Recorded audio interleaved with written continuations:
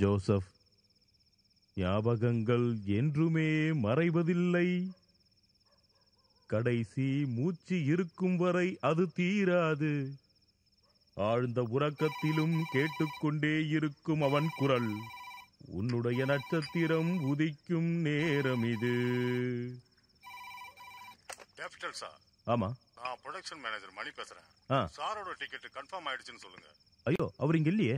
இல்லையா? இல்ல. எங்க போயிருக்காரு? ஜெர்மனி போயிருக்காரு. ஜெர்மனிக்கா? எப்போ? நேத்துக்கு. சொல்லவே இல்லையே. நேத்து சாயங்காலம் தான். எப்ப திரும்பி வருவாரு?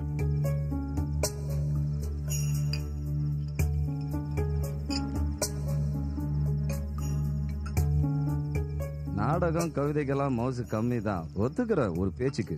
பட் ஒரு மீடியத்துக்கும் இன்னொரு மீடியத்துக்கும் போட்டி இருந்தா தான் வளர்ச்சி இருக்கும். அதை நம்ம ஏத்துக்கிட்டு தான் ஆகணும். Siddha, Henry James travel right டிக்கெட்ன்ற நாடகத்தை போட்டிருக்காரு. இதை நான் ஏத்துக்க முடியாது. கண்ணாடி போட்டு அவர் நடிக்கிறது இதெல்லாம் கிளாசிக், எனக்கு தெரியும். புதுசா ஒரு பையன் வந்திருக்கான், உன்னை பார்க்காம போயிருக்கான். எவ்வளவு திமிரு! அவன் எப்படி வாழ்க்கையில முன்னேறுவான்? ஒரு படம் நடிச்சு வெளியே வந்தா போதும், அஜித் விஜய் ரேஞ்சுக்கு பில்டப் பண்ணுவானுங்க. காத்து அவன் பக்கம் அடிக்குது, கொஞ்ச நாள் ஆடட்டுமே, அப்புறம் அவனே அடங்கிடுவான். கடைசியில எப்படியும் நம்ம கால தான் வந்து விழுந்தாகணும். இதெல்லாம் கண்டிச்சே ஆகணும். யதார்த்தத்தை கையில எடுத்த எத்தனையோ படங்கள் ஜெயிச்சிருக்கு. ஆனா இந்த கமர்ஷியல் ப்ரொடியூசர்ஸ் இதை எதிர்த்திருக்காங்க. அந்த படத்தோட கிளைமேக்ஸ் எனக்கு சுத்தமா பிடிக்கவே இல்லை. பொயட்ரில இந்த காலத்துல ஒத்து வராது, புரியுதா? அவன் ஆக்சுவலா அந்த இடத்துல செத்து போயிருக்கணும். இன்னும் ஒரு நிமிஷம் அவன் அந்த பூமியில இருந்திருந்தா கதையெல்லாம் வேஸ்ட் ஆயிருக்கும். என்ன, he has to die. அதை நம்ம முடிவு பண்ண எப்படி? இங்க இந்த டாஃபோடில்ஸ் மற்றவங்களை குற்றப்படுத்துறதுக்கு தேவையான வாக்குவாதங்களுக்கும் விமர்சனங்களுக்கும் ஒரு அழகான இடம். நாம நம்மளால முடிஞ்சதை ஏதாவது செய்ய முயற்சி பண்ணுவோம். Let's be shockingly original.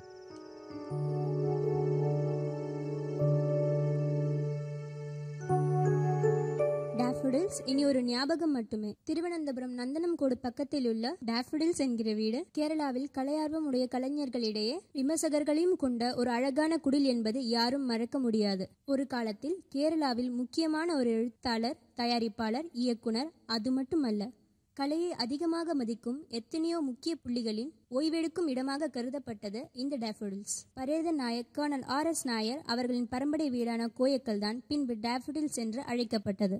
இந்த பெயரை வைத்தவர் பிரபலமான இயக்குனர் சித்தார்த்தன் என்பவர்தான். அவரின் துர்மரணத்தின் காரணம் இன்னும் என்னவென்று தெரியாமல் கேரளா போலீசார் குழம்பிக் கொண்டிருக்கிறார்கள். அந்த கோப்பு இன்னும் மூடப்படாமல் இருக்கிறது. அற்புதமான மரணம், பிரச்சனைகள் இல்லாத. பிரசாந்த், ரிலாக்ஸ்டா, relax. You are getting it wrong. அதான், இப்படி ரொம்ப ஓவர் ஆக்டிங்லாம் தேவையில்லை. இந்த டைலாக்ல இந்த அளவுக்கு ரியாக்ஷன்லாம் நமக்கு இப்போ வேண்டாம். இதை நார்மலா சொன்னாலே போதும். இவர் சொல்றது எல்லாமே உங்களுக்கு புரியணும்னு ஆர்வம் இருக்கு, ஆனா புரியல. எனிவே, இன்னைக்கு இது வரைக்கும் போதும். எஸ், ஆமா, இப்போ நான் எங்க விட்டேன்? நாம பேசிக்கிட்டு இருந்தது கிஷோரோட ஃபாதர் மாதவனை பத்தியும் சித்தார்த்தன் சார் பிரியறதுக்கான காரணம் பத்தியும் எனக்கு தெரியாதுன்னு சொல்லிக்கிட்டு இருந்தேன். எனக்கு மட்டும் இல்ல, எனக்கு தெரிஞ்சு யாருக்குமே தெரியாது. சித்தார்த் சாரோட சூசைட், இதை பத்தி உங்களுக்கு ஏதாவது தெரியுமா சார்? சித்தார்த்தன் சார் ஒரு அபரிதமான ஜீனியஸ் தான் என்னோட அபிப்பிராயம். அப்பா சித்தார்த்தன் அங்கிளை பத்தி நிறைய பேசியிருக்காரு. He could be dangerously impulsive. தற்கொலை பண்ணிக்கிற அளவுக்கு அப்படி ஒரு முக்கியமான காரணம் அவருக்கு இல்லைன்னு தான் எனக்கு தெரியும். ஒரு புது புரட்சியை ஏற்படுத்தணுங்கிற மாதிரி தான் வாழ்க்கையை எப்பவுமே புதுமையா வாழ்ந்துட்டு இருந்தாருன்னு தான் சொல்லணும். அப்புறம் மரணங்கிற ஒரு யாத்திரை அவரோட ஆர்வத்தை ரொம்பவே தூண்டி இருந்தது. சினிமாவிலையும் நிறைய நாவல்கள்லையும் அதை நம்ம நிறைய பார்த்துருக்கோம். இப்போ நான் எடுக்கிற இந்த நாடகம் மரணம் என்பது ஒரு அற்புதம். அப்பாவோட அலமாரியிலேருந்து தான் கிடைச்சது. பட் எனக்கு இதுல ஒரு பெரிய சந்தேகம் என்னன்னா, இது சித்தார்த் அங்கிளோட கதையா இருக்கும்னு. அப்பா இந்த மாதிரிலாம் எழுத மாட்டாரு, ஸ்கிரிப்ட்ல பேரும் கிடையாது. இதை வேற யாரோட கையெழுத்து வச்சு எழுதியிருந்தாலும் ஒரிஜினல் இப்போ எங்க இருக்குன்னு.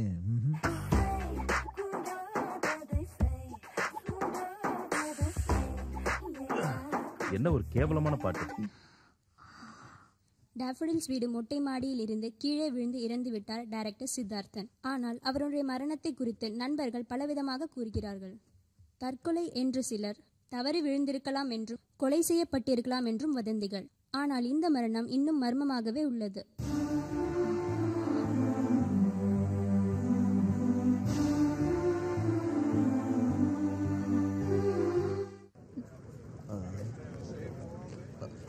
வந்துடுறேன். எல்லாம் ரெடியா இருக்குல்ல? கண்டிப்பா வந்துடுறேன். வரேன்னு சொல்றேன்ல, அங்க வந்து எல்லாம் பேசிக்கலாம். ஒரு நிமிஷம் ஜெயச்சந்திரன். ஹலோ. நான் ஜெகன் பேசுறேன். ஜெகனா, எப்படி இருக்க? நான் இங்க லொகேஷன்ல மேக்கப் போட்டுட்டு இருக்கேன். என்ன விஷயம் சொல்லு. யாரு வேணும் வரானா?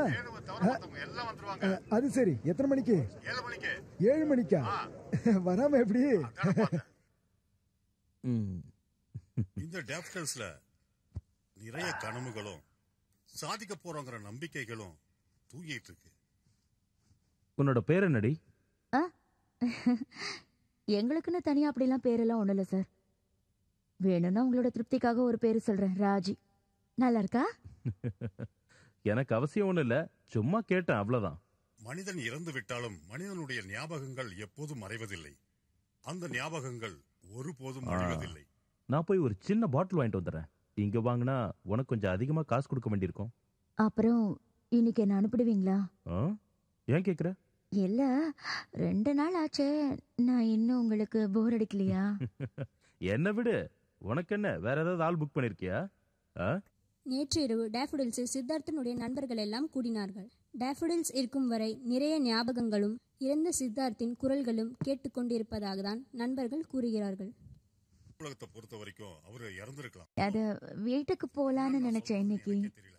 அத பத்தி யோசிக்கலாம். நான் முதல்ல போய் சரக்கு வாங்கிட்டு வந்துடுறேன். அற்புதமா வேலை வாங்கி அவர் ஒரு சிறந்த நடிகரா அங்கீகாரம் பண்ணக்கூடிய அளவுல வேலை வாங்கக்கூடிய அருமையான டைரக்டர். அவருடைய பல படங்கள் பிலிம் ஃபெஸ்டிவல்ல கலந்துகிட்டு பல விருதுகள் வாங்கியிருக்கு. வர்த்தக ரீதியாகவும் பல படங்கள் வெற்றி பெற்றிருக்கு. So friends, at last it is finalized. Daffodils இடிச்சிட்டு அங்க நாம ஒரு நியூ ப்ராஜெக்ட் ஸ்டார்ட் பண்ண போறோம். அதுக்கான சட்ட சிக்கல்கள் எல்லாத்தையும் கிளியர் பண்ணியாச்சு. அந்த கட்டடத்தை மறக்க கூடாதுங்கிறதுக்காக நாம உருவாக்க போற பிளாட்ஸுக்கு Daffodils Avenueன்னு பேர் வைக்க management முடிவெடுத்திருக்கு. Our work schedule is going to start on 15th September. That's all for now.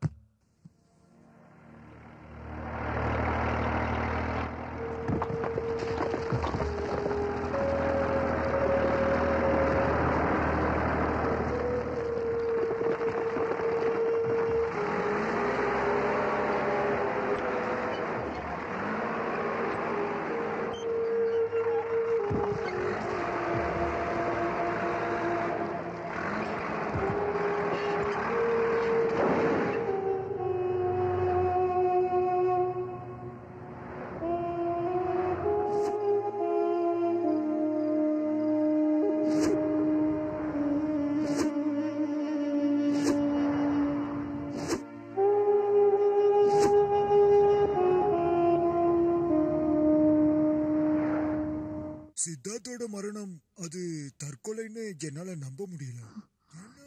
என்ன ஒரு முறை டேஃபடில்ஸ்க்கு கூட்டிட்டு போறீங்களா? ஆனா இந்த நிலைமையில பப்ளிக் அஃபேர்ஸ் தேவைதானா? பரவாயில்ல, இனிமே நம்மளால அந்த இடத்தை பார்க்க முடியுமா? Well, I don't mind. You get ready? I am ready. நாம எப்பவுமே போற மாதிரி பீச்சுக்கு போயிட்டு அதுக்கப்புறம் அங்க போலாம். ஓகே. என்னப்பா சீக்கிரமா வந்துட்டியா? இல்ல, இப்பதான் வந்தேன். நாம எல்லாரும் இப்படி ஒண்ணா போய் எவ்வளவு நாளாச்சு. இனிமே எப்ப இந்த மாதிரி சந்திக்கிறதோ.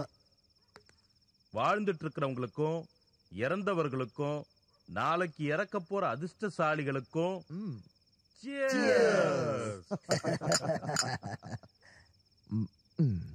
வெறும் 2 நாள் தான் இருக்கும். உழவர்கங்கள திரைக்கதைய சித்த இங்கதான் உட்காந்து எழுதுனா. அன்னைக்கு கஞ்சாவோட சப்ளை பாபு கையில. இங்க இருந்து கொஞ்சம் தூரம் போனா பாபுக்கு ஒரு இடம் இருக்கு. ஸ்டாக் அங்கதான் வச்சிருப்பான். வெள்ளிக்கிழமையானா போதும், நேரா அந்த இடத்துக்கு போயிடுவான். கரெக்டா சரக்கை எடுத்துட்டு வந்துடுவா. அதை யாருக்கும் தெரியாம டிக்கிக்குள்ள வச்சு இங்க எடுத்துட்டு வருவா பாரு, அது பாபுவால தான் முடியும். இது எல்லாம் சித்தனோட வேலைதான்.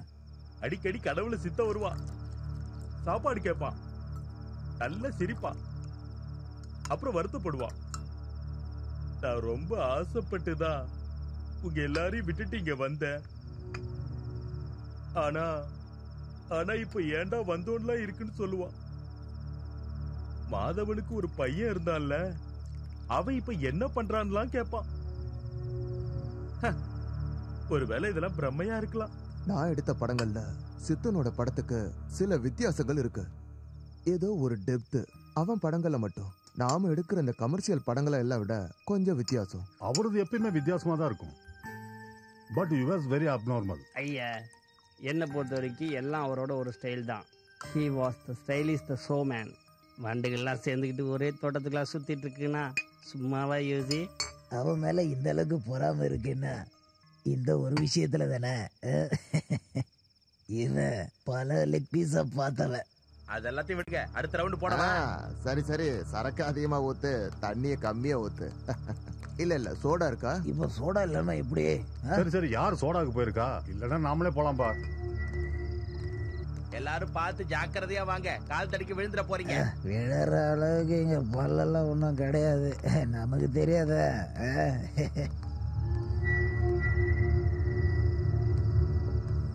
அந்த விளக்க கொஞ்சம் இப்படி திருப்புங்க. எனக்கு தெரிஞ்சு அந்த காலத்துல சினிமானாலே சித்தார்த் ஒருத்தன் தான் ஞாபகத்துக்கு வருவான். ஆட்டி படைச்சான்ல சினிமாவை. என்ன சித்தார்த் ரெகுலரா இல்லனாலும் அப்பப்ப டைரி எழுதுவான். மத்த எது மேலயும் இல்லாத அந்த பொசசிவ்னஸ் அவனுக்கு அந்த குறிப்புகள் மேல இருந்ததுன்னு எனக்கு தோணுது.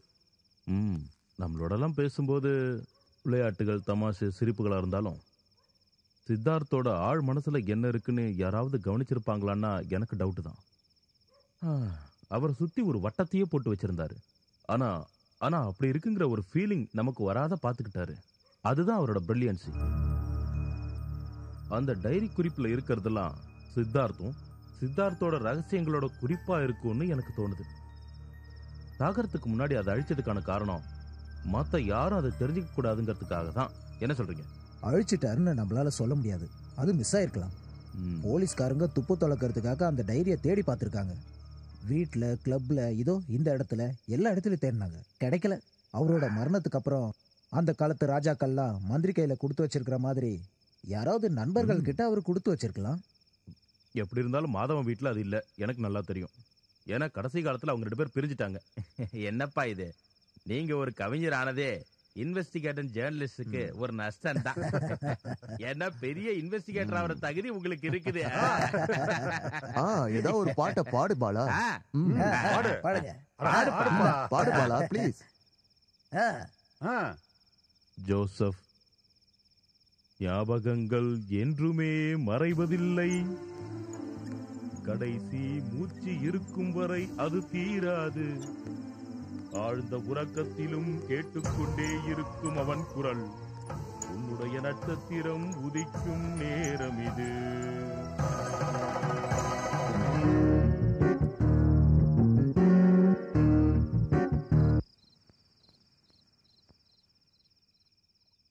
இல்ல, ஒரு நாள் நம்ம தலைவன் யாரு?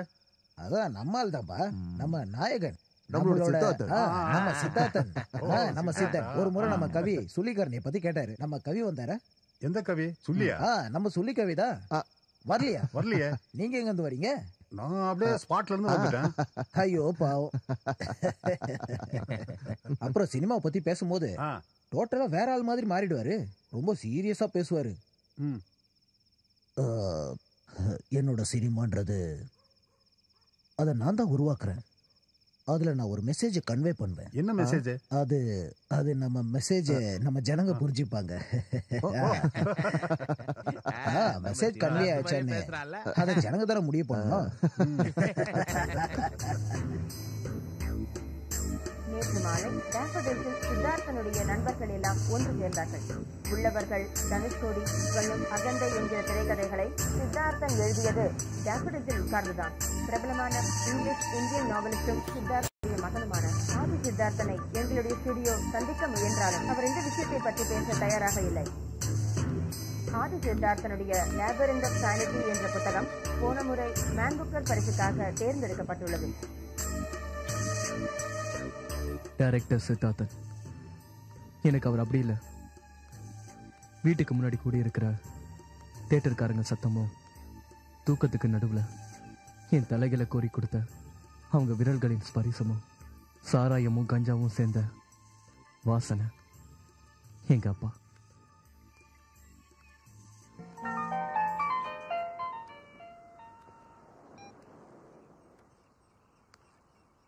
எங்க இருக்க? Just letting வெயிட் பண்ணிட்டு இருக்கேன். என்ன பார்க்க வரதுக்கு உனக்கு எதுக்கு பத்மா லக்கேஜ்லாம்? Travel light. இங்க துணிக்கெல்லாம் வேலையே இல்ல. உங்களை மாத்தவே முடியாது. எப்ப பார்த்தாலும் அதே நினைப்புதானா? அதெல்லாம் விடு, சீக்கிரம் வா. ஓகே. அப்பாவை பத்தி எனக்கு ஞாபகம் ஆரம்பிக்கிறது எங்க அப்பாவோட கையை பிடிச்சிட்டு நான் ஸ்கூலை விட்டு வரும்போது என்ன அடிக்கடி ஒரு கிளப்புக்கு கூட்டிட்டு போவாரு. அந்த இருட்டு வெளிச்சத்துல. ரமணா, இவனுக்கு ஒரு சிக்கன் சாண்ட்விச் சொல்லு. குடிக்க என்னப்பா வேணும் உனக்கு? இங்க லெமன் ஜூஸ் கிடைக்குமா? அதெல்லாம் உனக்கு இங்க கிடைக்காது. ஓல்டு மங்க் ரம்பு வேணுமா உனக்கு? அது கசப்பா இருக்காது. வேணும்னா சக்கரை போட்டுக்கோ. சில்லுன்னு ஒரு கூல் ட்ரிங்க்ஸ் கொடு. இப்போ எந்த கிளாஸ் நீ? எந்த கிளாஸ்பா? 6th 7th? 6th தான். அப்போ உனக்கு தெரியாதுன்ற. எனக்கு தெரியும். 6வதா 7வதான் கன்ஃபியூஷன். அதான் நடுநடுல இது மாதிரி மாத்தி சொல்லிடுவேன். அப்பாக்கு ரொம்ப ஞாபகம் மறதி. That's my boy. இங்க பாருங்க மாதவன், இவனுக்கு ஆதினி ஏன் பேர் வச்சேன்னு நான் உங்ககிட்ட சொல்லியே ஆகணும். கல்கட்டா பிலிம் ஃபெஸ்டிவல்ல என்னோட படத்தை ஓப்பனிங்கா காமிச்ச அந்த சமயத்துல என்ன இன்டர்வியூ எடுக்கிறதுக்காக ஆதி நாராயணன் சொல்லி சேலத்துல இருந்து ஒருத்தர் வந்தாரு. பொலைட்னஸ், கர்டசி, ஹியூமனிட்டி இதெல்லாம் சேர்ந்து மொத்தமா ஒரு ஆள் கிட்ட இருந்தா எப்படி இருக்குமோ அப்படிதான் இருந்தார் ஆதி. அந்த அற்புதமான மனிதரோட பேரை தான் இவனுக்கு வச்சேன். வருங்காலத்துல இதுக்கெல்லாம் நேரெதிரா இருக்க கூடாதுன்னு தான் என்னோட பிரார்த்தனை. மெதுவா. அப்படிதான். அங்க பாரு, அங்க போறது யாருன்னு பாரு. அவர் நம்ம கிபி தொல்காப்பியம் தானே? அவர் இந்த பாருக்குமா வராரு? இல்ல இல்ல, யாராவது கூட்டிட்டு வந்திருப்பாங்க. சே, கடவுளா அனுப்பின விருந்தாளி நம்ம ஊருக்கு வந்திருக்காரு. அவருடைய தரிசனம் நமக்கு கிடைக்காம போச்சுன்னா நமக்கு புண்ணியமே கிடைக்காம போயிடும் இல்லையா?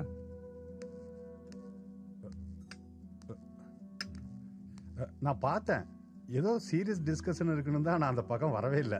பாருக்குள்ள என்ன சீரியஸ் டிஸ்கஷன் இருக்க போகுது? நாம பார்த்து எவ்வளவு நாள் ஆச்சு? என் ஞாபகம் சரியா இருந்தா கொச்சின்ல ஒரு ஓல்கா பார்ல என் கண்ணில் படாம ஒளிஞ்சுக்கிட்டு கிச்சன் பக்கமா ஓடி போயிட்டீங்க. அங்கதான் நான் உன்னை கடைசியா பார்த்தேன். எப்படி தெரிஞ்சுக்கிட்டீங்க நான் உங்களை அடிக்கத்தான் தேடிக்கிட்டு இருக்கேன்னு? ஏதோ ஒரு சின்ன பத்திரிகை ஆபீஸ் நடத்துற ஆளு தான் சார். நான் உங்களுக்கு தான் எல்லாம் தெரியுமே. சின்ன பத்திரிகையா? அதெல்லாம் காதுல பூ வச்சுக்கிட்ட போய் சொல்லு, நம்புவான். நான் அப்படி இல்ல. எனக்கு இந்த அளவுக்கு கோவம் வரதுக்கு காரணம் என்னன்னு உனக்கு தெரியும்ல? தெரியும். ஆனா உண்மையை சொல்றேன் சார், எனக்கு தெரியாம தான் அவங்க எல்லாரும் அந்த படத்தை பத்தி ரொம்ப மோசமா விமர்சனம் பண்ணாங்க சார். ஐயோ, உன் பத்திரிகையில வர கவர் ஸ்டோரியை கூட படிக்க நேரம் இல்லாத ராமநாத கோயங்கா, உனக்கு தெரியுமா? சேது தன் சொந்த வீட்டை கூட அடமானம் வச்சு எடுத்த படம் அது. ரொம்ப அற்புதமான படம். படத்தோட பிரிவு பார்த்துட்டு வெளியே வந்து இந்த மாதிரி ஒரு மோசமான படத்தை நான் பார்த்தது இல்லைன்னு கேவலமா பேசுறவன் நீ. உன் பேராசைனால அந்த நல்ல படத்தை தப்பு தப்பா எழுதி கிழிச்சதுக்கான காரணமும் எனக்கு தெரியும். சித்தார்த், சாரி, தப்பு நடந்துருச்சு. ஏதோ திடீர்னு வந்த கோபத்துல சேது என்னை பத்தி தப்பு தப்பா பேசலாம். அந்த கோபத்துல நான் ஏதோ கண்ணா பின்னான்னு எழுதிட்டேன். சாரிப்பா. கொஞ்சம் கூட நன்றி விசுவாசம் இல்லாம உன் இஷ்டத்துக்கு தப்பா எழுதுனதுக்கு முன்னாடி ஒரு விஷயம் நீ யோசிச்சிருக்கணும். அந்த சேதுவோட பைசால எத்தனையோ ராத்திரி நீ தண்ணி அடிச்சதை கூட நீ மறந்துடலாம். ஆனா உன் பையனை ஒரு லாரி இடிச்சு அவன் மண்டையில அடிப்பட்டு ஹாஸ்பிட்டல கிடந்தப்ப ராத்திரியோட ராத்திரியா அங்க வந்து ரத்தம் வேணுமா, பணம் வேணுமா, என்ன வேணுமோன்னு வாரி வாரி இறைச்சானே. உன் பையனை மனுஷனாக்கி திருப்பி உன் கையில தந்தவன் அவன். எனக்கு தெரியும். உன்னை அவனுக்கு ரொம்ப பிடிக்கும். அவன் போட்ட பிச்சை தான் நீ.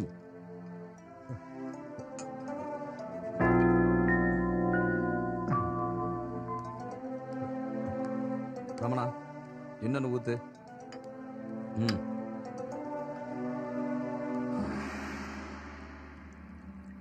அடுத்த வருஷம் இவனை ரிஷி வேலைக்கு அனுப்புவேன்.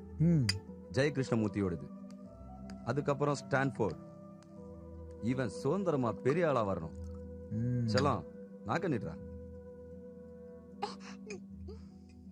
இத வேற யாரும் அவனுக்கு கத்து கொடுக்க வேண்டாம். இவனுக்கு அக்ஷராபியாசம் பண்ண கூட என்னால முடியல.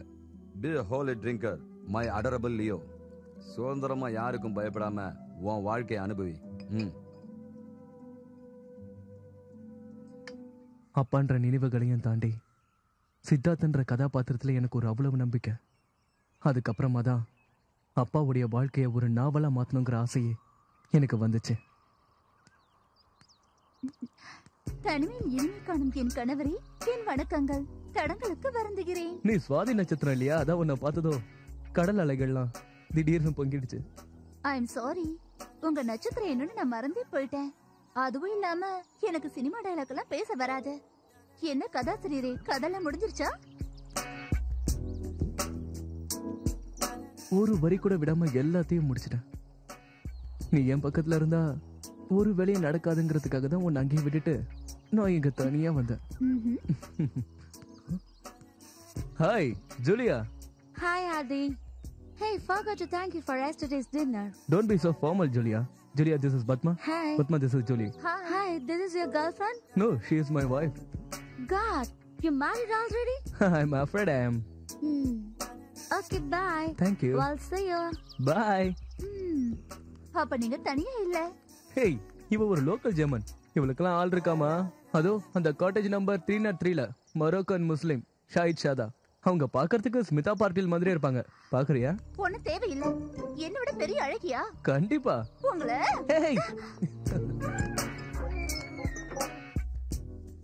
நீ இப்ப குளிச்சது ரொம்ப வேஸ்ட் பத்மா. மறுபடியும் குளிக்க தானே போற? எல்லா ரவுண்டும் முடிஞ்சதுக்கு அப்புறம் சாயங்காலம் பொறுமையா குளிச்சா போதாது? ஆசைதான். நான் கூட ஒரு நாவல் எழுதிட்டு இருக்கேன். அதிகமா பணம் வாங்குற இந்தியன் இங்கிலீஷ் நாவலிஸ்ட பத்தி, பெண் மோகத்தை பத்தி. பாரா. டைட்டில் என்னன்னு கேட்க மாட்டீங்களா? சொன்னதானே தெரியும். ஆதி The Beast Inside. கொஞ்சம் ஆல்டரேஷன் பண்ணனா அந்த டைட்டில்ல உனக்கும் பங்கு இருக்கும். எப்படி? The Beauty and the Beast. Naughty boy. 2 வாரத்துல எல்லாமே எழுதி முடிச்சிட்டீங்களா? உண்மையை சொல்லணும்னா கதையோட அவுட்லைன் மட்டும் தான் எழுதிருப்பீங்கன்னு நான் நினைச்சேன். இந்த கதையை எழுதுறதுக்கு நான் ரொம்ப ஆவலா இருந்தேன் பத்மா. நான் உன்கிட்ட சொன்னதில்ல, இந்த கதையோட நாயகன் எங்க அப்பா, கதாபாத்திரங்கள் எங்க அப்பா வாழ்க்கையில வந்த பெண்கள். ஆதி, do you have any idea what you're trying to do?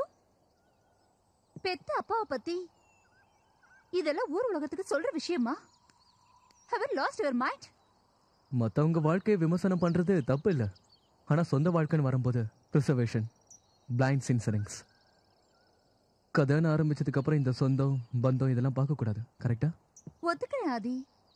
ஆனா டைரக்டர் சித்தார்த்தன் இப்படி ஒரு மோசமான ஆளா இருப்பாருன்னு நான் கொஞ்சம் கூட எதிர்பார்க்கவே இல்லை. எங்க அப்பாவை பத்தி உனக்கு நான் அப்படி ஒரு பிக்சரை கொடுத்துருக்கேன்னா then I am a bad son and a bad storyteller. நான் அப்படி சொல்ல வரல. நான் அவர் மேல ரொம்ப மரியாதையும் மதிப்பு வச்சிருக்கேன்னு சொல்ல வந்தேன். சித்தார்த்தன்ற ஒரு மனுஷனை சுத்தி இருக்கிற கேரக்டர்ஸை பெருமைப்படுத்துறதுக்காக எழுதல இந்த நாவல். அதை புரிஞ்சுக்கோ. அப்பாவோட மரணத்துக்கு அப்புறம் நான் பார்த்த சில விஷயங்கள், என்ன பாதிச்ச நிகழ்வுகள், எங்க அப்பாவுக்கு ஏற்பட்டது விபத்து இல்லைங்கிறது உண்மை. நான் நாவல்ல எழுதின மாதிரி உனக்கு கதையை நான் சொல்றேன். Padma, I don't want this novel to fail. நான் இதை எழுதுறதுக்காக இவ்வளவு வருஷம் காத்துட்டு இருந்தேன்னா ஒரு பத்திரிகையாளர் மாதிரி, ஒரு விமர்சகர் மாதிரி நீ என் கூட சண்டை போடணும். இதுல ஒரு கதாபாத்திரமா நான் இருக்கேன் ஆதி? ஒரு பாசிங் வெஹிக்கிள் மாதிரியாவது? இல்ல, நீ என் லைஃபுக்கு வரதுக்கு முன்னாடி நடந்த கதை. ஸ்டான்ஃபோர்ட்ல கோர்ஸ் முடிஞ்சு நான் திரும்பி வந்த நேரம், ஃபிளைட் மிஸ் ஆனதால பெத்தவங்களோட கர்ம காரியத்துக்கு கூட வராத பையனு எங்க ஊருக்காரங்களா ஒன்னா சேர்ந்து கரிச்சு கூட்டிட்டு இருந்த காலம் அது. என் தங்கச்சி கீதா எங்க சித்தி வீட்டுல தங்கிட்டு இருந்தா. ஆனா என்னதான் இருந்தாலும் எங்க அப்பா அம்மா வாழ்ந்த வீட்டுல தான் வாழணும் நான் முடிவு பண்ணேன்.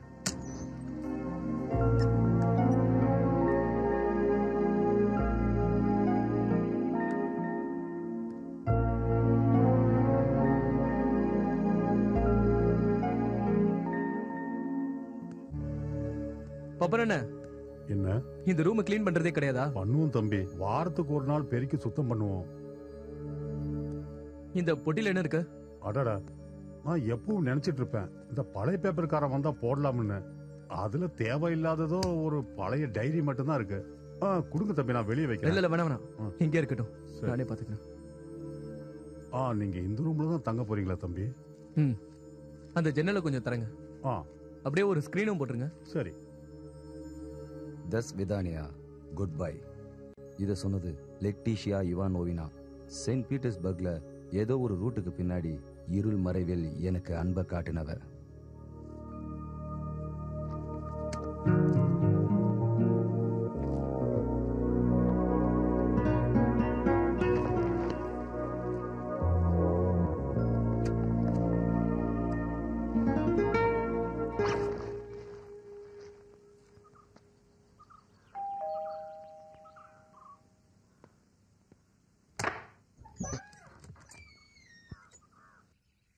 என்ன அடையாளம் தெரியுதா?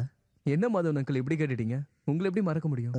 ஃப்ரீயா இருக்கியா ஆதி? கொஞ்ச நேரம். நான் ஃபுல்லா ஃப்ரீ தான் அங்கிள், விழுவாங்க. வேண்டாம், உள்ளலாம் வேண்டாம். வெளியே உட்காந்து பேசலாமா? சரி, உங்க இஷ்டம். பாப்பா நானே 2 டீ. வழியில சுதாகரனை பார்த்தேன், பஸ் ஸ்டாண்ட்ல. அவர் தான் சொன்னாரு நீ வந்திருக்கன்னு. சின்னம்மா அங்கேயே இருக்க சொல்லி வற்புறுத்தினாங்க. தங்கச்சி மட்டும் அங்கதான் இருக்கா. எனக்கு என்னன்னு தெரியல, இங்க இருக்கிறதா ரொம்ப பிடிக்குது. வெக்கேஷனலுக்கு மட்டும் கொஞ்ச நாளாவது சந்தோஷமா இருந்துட்டு போவோமே, அதுக்காக தான். எனக்கு இங்க வரவே தோண மாட்டேங்குது. இந்த பக்கம் போனா கூட உள்ள வந்து பார்க்க மாட்டேன். கடைசி காலத்துல அனாவசியமா கொஞ்சம் பிரச்சனை ஆயிடுச்சு எங்களுக்குள்ள. சண்டைய பத்தி எனக்கு தெரியும். அம்மா எனக்கு லெட்டர் போட்டிருக்காங்க. ஆனா அதோட காரணம் என்னன்னு உங்க அம்மாக்கு தெரியாதே. ஆமா, எனக்கு எதுவும் தெரியாது. அம்மா என்கிட்ட எதுவுமே சொல்லலையே. எத்தனையோ பிடிவாதங்கள் உங்க அப்பாவுக்கு. நீ வரல 2 பேரோட சாவுக்கும். 2 முறையும் ஃப்ளைட் மிஸ் ஆயிடுச்சா? நம்புறதுக்கு கொஞ்சம் கஷ்டமா தான் இருக்கு. டிக்கெட் கூட நான் எடுக்கல. ஆமா, நான் எதுக்காக வரணும்? உயிர் இல்லாத உடலை பார்க்கறதுக்கா? என்னை பொறுத்த வரைக்கும் அவங்க இன்னும் உயிரோட தான் இருக்காங்க. They still exist for me. அவங்கள அந்த நிலைமையில பார்க்க எனக்கு பிடிக்கல. சித்தா இறந்து 2 மாசத்துக்கு அப்புறம் உங்க அம்மாவும் இறந்துட்டா. அவளோட சுபாவம் என்னன்னா புரிஞ்சுக்கிற தன்மை. ஆனா சித்தன் அப்படி இல்லை. ஆமா, நீ நினைக்கிறியா இவங்கெல்லாம் சொல்ற மாதிரி அது ஒரு விபத்தா இருக்கும்னு, இல்ல போலீஸ் சொல்ற மாதிரி தற்கொலையா இருக்கும்னு? பின்ன இதுல எனக்கு சந்தேகம் இருக்கு. ஆமா, நான் உறுதியா சொல்றேன், இது ஒரு கொலை. என்ன சொல்றீங்க? ஆமா, உண்மையாதான் சொல்றேன். சும்மா அந்த மாதம் ஒரு அரக்கு இருக்கு. அவன் எல்லார்கிட்டயும் அபசகனமாவே பேசிக்கிட்டு இருப்பான். ஒரு படம் தயாரிச்சான், காலி. அந்த படத்தோட வீடு தோட்டம் துறவு எல்லாம் போயிடுச்சு. குடும்பத்திலையும் 1008 பிரச்சனை. அவன் பையன் துஷாரு, அவன் ஒரு தெல்லவாரி. நீ அவன் பேச்செல்லாம் கேட்டுக்கிட்டு இருக்காத சும்மா. அப்போ இது எப்படி நடந்ததுன்னு நீங்களாவது சொல்லுங்க அங்கிள். டெரஸ்ல நிக்கும் போது ஸ்லிப் ஆகி கீழே வந்துட்டான். நம்ம ஜான் கூட அப்படிதான் செத்தான். அப்பாவுக்கு ஐ மீன் எதிரிங்க யாராவது? அப்படின்னு சொல்ல முடியாது. எதிரிங்க யாரும் இல்லப்பா. ஆனா எல்லாருமே எதிரியா இருந்தாங்கன்னு சொல்லலாம். சினிமாவாச்சே. இங்க பாரு, நீ சொன்ன உடனே ஞாபகத்துக்கு வருது. ஒரு நாள் நாங்கெல்லாம் ஒன்னா சேர்ந்து சீட் ஆடிட்டு இருக்கும் போது ஒரு போன் வந்தது. அது ஒரு மர்மமான கால். ஜக்கு, அழகான கிரேக்க நாட்டு இளம் பெண்கள் மட்டும் நடிக்கிற மாதிரி ஒரு நாடகத்தை நீங்க நடத்துற மாதிரியான ஒரு அருமையான வாய்ப்பு உங்களுக்கு கிடைக்க போகுது. ரெக்கமெண்ட் பண்ணவா? சும்மா இருப்பா, என் கவனத்தை திசை திருப்பாத. இது என்ன செஸ்ஸா? நல்ல வாய்ப்பை சொன்னேன், பிடிக்கலன்னா விட்டுருங்க. அடச்சே, நான் வேண்டான்னு பட்ட கார்டை எடுக்கிறேன். இதைத்தான் ஜக்கு கிரீக் ட்ராஜடின்னு சொல்லுவாங்க. ஹலோ ஹலோ, யாரு? நண்பா, முதல்ல நீங்க ஒரு விஷயத்த முடிவு பண்ணுங்க. என்ன கொல்றதா உத்தேசமா இல்ல கை காலை எடுக்கிறதா உத்தேசமா? இது 2மே நடக்காதுப்பா. அப்புறம் எனக்கு ஒரு சின்ன ஆசை, என்னுடைய ஒரு கை காலை மட்டும் எடுங்களேன். கொஞ்ச நாளைக்காவது அடங்கி ஒடுங்கி வாழணும்னு ஒரு சின்ன ஆசை தான். எப்படி, இப்பவே வரீங்களா இல்ல உங்க இஷ்டத்துக்கு கொஞ்ச நாள் கழிச்சு திடுதிப்புன்னு வந்து நிப்பீங்களா? எப்படி இருந்தாலும் என்ன யோசிச்சுட்டு போன் பண்ணுங்க. யாரு? ஏதோ காட்டுவாசி மாதிரி தெரியுது. அவனுக்கு என்னோட விரல்கள் மட்டும் வேணுமா?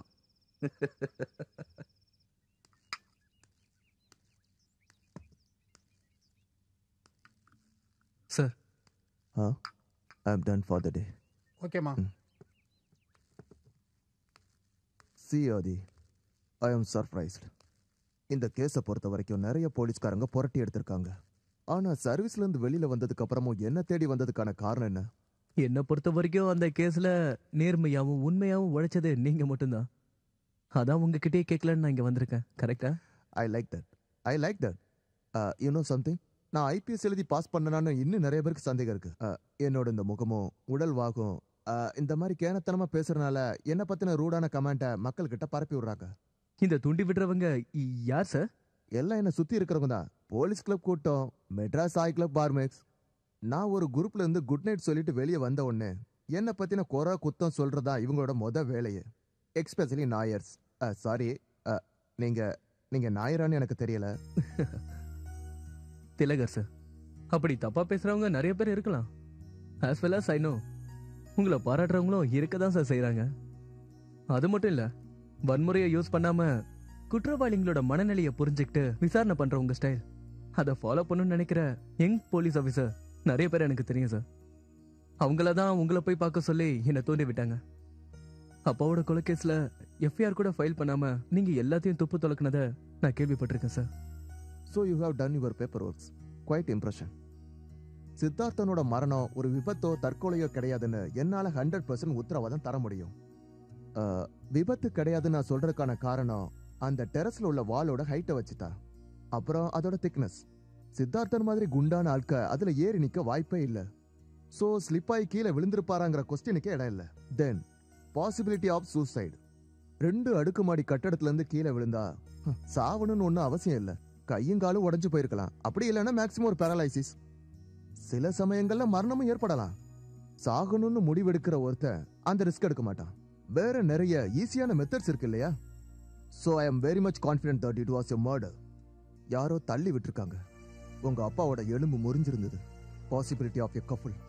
ஆனா ரிப்போர்ட் படி பார்க்கும்போது விபத்து ஏற்பட்டதுனால பொசிஷன் மாறக்கூடிய வாய்ப்பு இருக்குதுன்னு சொல்லியிருக்காங்க. But I won't accept this.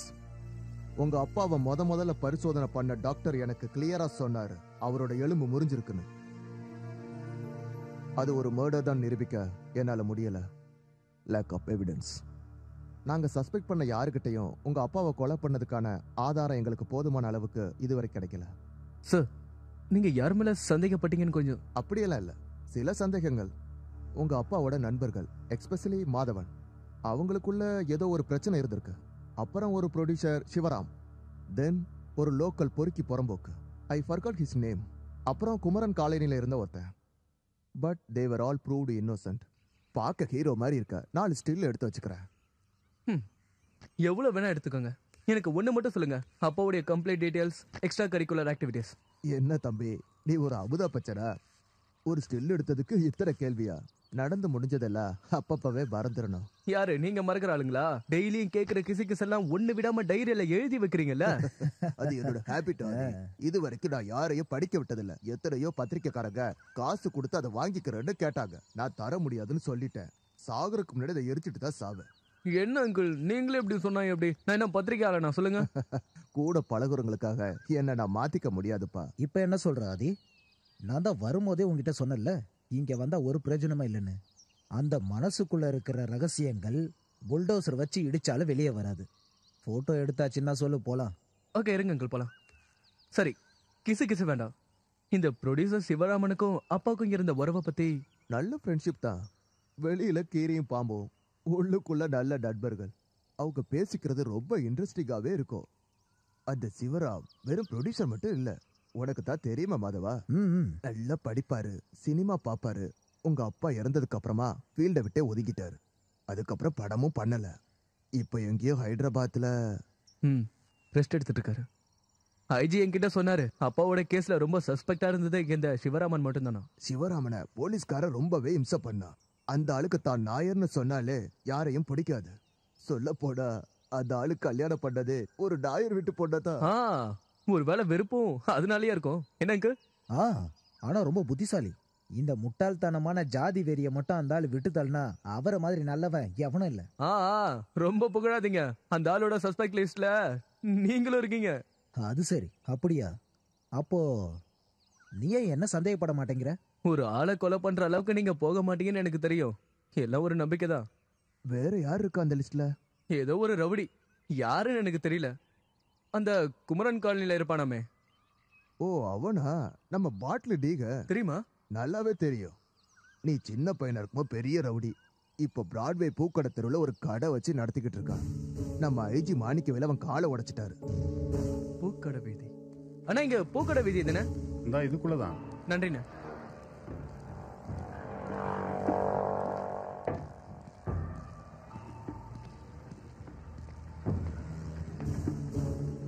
இங்க அசன் எங்க இருக்காரு? யார் வீடு? அசன் கடை நம்ம நுண்டி அசனா? நேரா போய் பீச்சாங்கை பக்கம் திரும்பினா 4வது கடை. எதுக்கு சார்? ஏற்கனவே போலீஸ்ல நிறைய வாங்கியாச்சு. ஒரு காலை வேற உடைச்சு விட்டுட்டாங்க. இதுக்கு மேல போலீஸ்ல வந்து நானு அதுக்காக இல்ல, சும்மா தெரிஞ்சுக்கதா. என்ன நம்புங்க. உங்க மேல நம்பிக்கை இல்லாம இல்ல, ஆனா இந்த கேஸ்ல என்ன விடுதலை பண்ணிட்டாங்க. மறுபடியும் ஒரு வாய்ப்பு வந்தது, ஆனா நான் வேண்டான்னு விட்டுட்டேன். கால் உடைஞ்சதுக்கு அப்புறம் ஓட முடியாது பாருங்க. வாய்ப்பு கொடுத்தது யாருன்னு தெரியுமா? அவ்வளவு கூட ஞாபகம் இருக்காதா என்ன? சார் தான் அந்த காலத்துல ரொம்ப ஃபேமஸ் ஆச்சே. அவன் ஒரு சரியான கஞ்ச பிஸ்னாரி. அவரோட படத்தெல்லாம் நடிச்சிருக்கான். புது படத்துக்கு பேர் வச்சாச்சு, அழைக்காத விருந்தாளிகள். சோமனோட 2வது மனைவி கேரக்டருக்கு நாளைக்கு ஒரு பொண்ணு வரா. கேரளாவை சேர்ந்த ஹைதா. ச்சே, என்ன பேர் இது? ஹைதாவோட பேரை மாத்தணும். இந்த பேர் மாத்துறதே ஒரு பொழப்பா போச்சு. அந்த பேர் ரொம்ப ராசியா இருக்கணும்ன்றது முக்கியம் இல்லையா? உங்க பேர் என்ன சொன்னீங்க? ஐதா.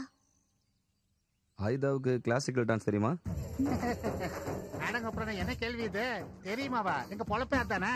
சரி போட்டு இருக்கன்னு சொல்லிடுறேன். இவ ஸ்கூலுக்கே போகலனாலும் கூட ஸ்கூல்ல இருக்கிற வாய்த்தருக்கு வந்து இவளை கூட்டு போவாங்கன்னா பாத்துக்காங்களேன். இவ மட்டும் டான்ஸ் ஆடினா ஸ்கூலுக்கே லீவ் விட்டுட்டு ஆன்னு வாயை பொழந்துட்டு ரசிப்பாங்கன்னு சொன்னா நீங்க நம்புவீங்களா? ஆனா அதுதான் உண்மை. அது மட்டும் இல்ல, எல்லாத்தையும் முதல் பிரைஸ் வாங்கியிருக்கா. என் செல்லமே தங்கமே சாருக்கு அஜாய் பூச்செல்லாம் காட்டுமா. இப்ப வேண்டாம், அப்புறம் பாத்துக்கலாம். அது இருக்கட்டும், ஆனா இந்த பேர் மட்டும் எனக்கு மாத்திக்கலாம், நல்லா மாத்திக்கலாம். எல்லாம் நம்ம இஷ்டம் தான். ஆல் லாங்குவேஜுக்கு தகுந்த மாதிரி ஒரு பேரை சொல்றேன், கேட்டுக்கங்க. லட்சாவதி. எப்படி இருக்கு சார் பேரு? அற்புதமா இருக்கு. நான் அப்பவே சொல்லலாம். நீங்க ரூமுக்கு போங்க, நாளைக்கு லொகேஷன்ல பாக்கலாம். அப்புறம் சார், நாங்க உங்க ரூமுக்கு பக்கத்திலே தான் இருப்போம், எங்கேயும் போக மாட்டோம்.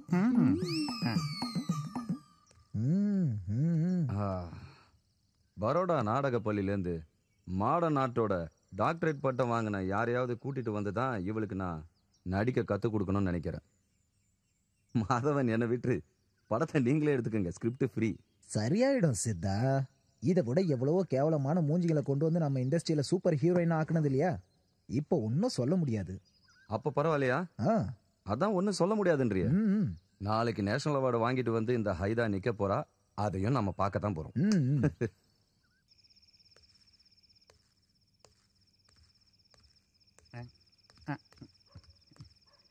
Sir sir sir sir sir ஒரு நிமிஷம்.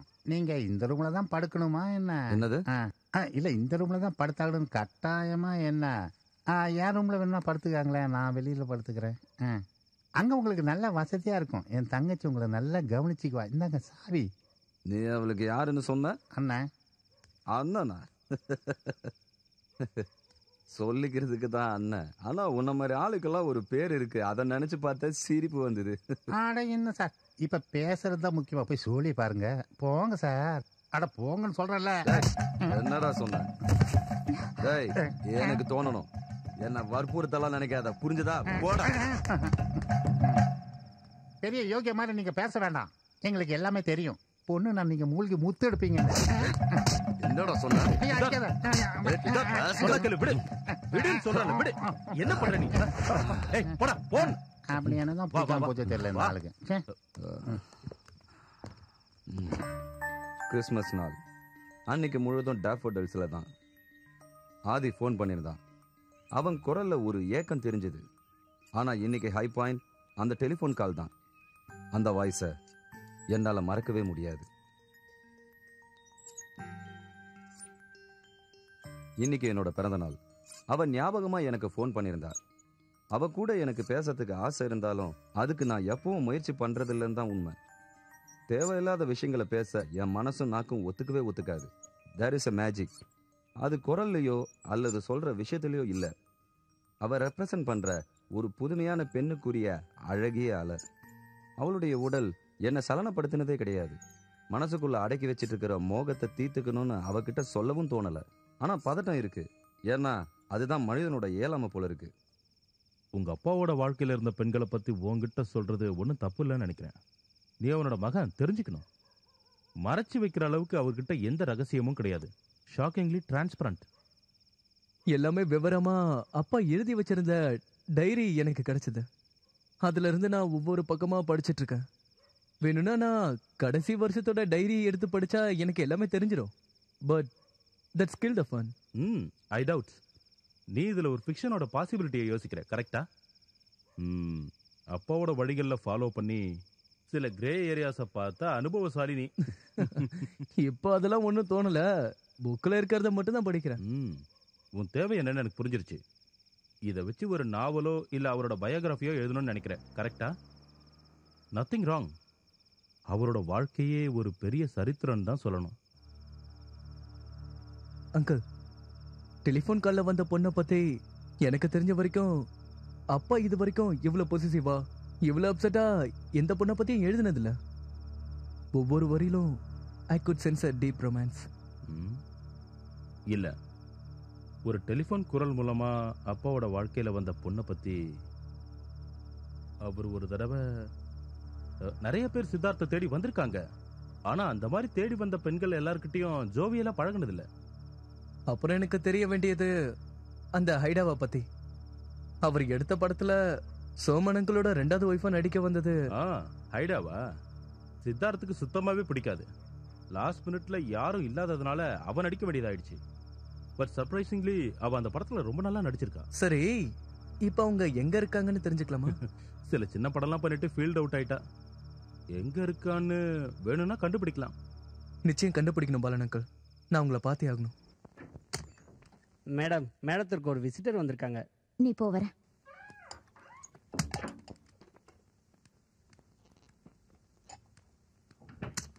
அந்த ராத்திரி பத்தி நினைச்சாலே எனக்கு கோவம் வருது. யாரும் பண்ணாத பெரிய தப்ப என்ன பண்ணிட்டாரு எங்க அண்ணன்? ஊர்ல எங்க அந்த மாதிரி நடக்காம இருக்கு? இல்ல அந்த மாதிரி சொல்றதுக்கு அந்த சித்தார்த் பெரிய யோகினா இருக்கணும். அந்த மாதிரி எதுவும் இல்ல. அப்புறம் அவனுக்கு என் மேல சின்ன மோகம் இருந்தது. ஆனா எங்க அண்ணன் நேரடியா கேட்ட உடனே அவருக்கு கொஞ்சம் அசிங்கமாயிடுச்சு. அதுக்கப்புறம் நைஸா நானே அவரை டீல் பண்ணிட்டேன். அண்ணன் சொல்றீங்களே, அவரு நிஜமாவே உங்க அண்ணனா? அப்படின்னு சொல்லிப்போம். மாமா பையன். அப்புறம் நீங்க பத்திரிகை எழுதும் போது இன்னொரு விஷயமும் எழுதணும். என்ன அதுக்கப்புறம் எந்த படத்துக்குமே கூப்பிடல. வெறுப்பு, நான் கிடைக்கலங்கிற வெறுப்பு. எழுதுறேன், விலாவரியா எழுதுறேன். ஆமா, உங்க அண்ணன் இப்ப எங்க இருக்காரு? அண்ணனா செத்து போயிட்டாரு. அந்த படம் ரிலீஸ் அன்னைக்குதான் நல்ல மழை பெஞ்சிட்டு இருந்தது. இடி விழுந்து செத்து போயிட்டாரு. அவர் மட்டும் உயிரோட இருந்திருந்தா இன்னைக்கு நான் எங்கேயோ இருந்திருப்பேன். இப்ப மட்டும் என்ன கெட்டு போச்சு? நீங்க பெரிய ஆளா வரலாம். பிடிவாதமாக பெய்து கொண்டிருந்த ஒரு செப்டம்பர் மழையின் இரவு, நனைந்து கொண்டு ஒரு பூனைக்குட்டியை போல் அவன் டாஃபோடில்ஸ் முன்னால் கையேந்தி நின்றான். புயலுக்கு நடுவே ஒரு அழகான தென்றலை போல கனிவான இசையுடன் என் மனதை தொட்டவன் இந்த சோஃபி. அவன்தான் என்னுடைய புதிய சினிமாவின் இசையமைப்பாளன்.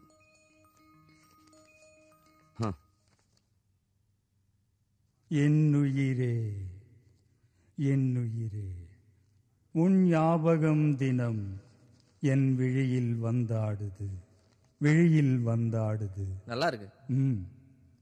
நல்லா இருக்கு. என்னுயிரே, என்னுயிரே, உன் ஞாபகம் தினமே விழியில் வந்தாடுது. ஒரு வாட்டி பாடு. என்னுயிரே, என்னுயிரே, என்னுயிரே, உன் ஞாபகம் தினம் என் விழியில் வந்தாடுது, என் விழியில் வந்தாடுது.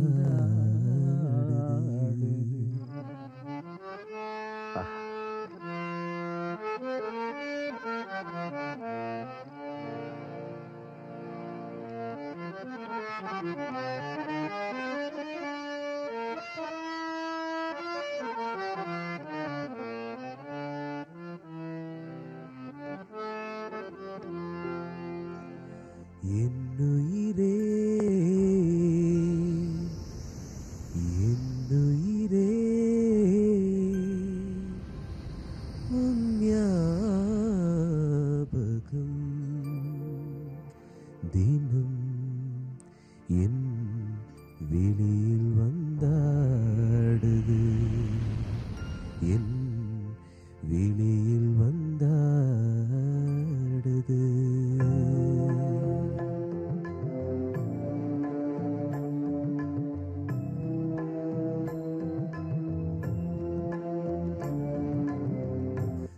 கண்மணியே கண்மணியே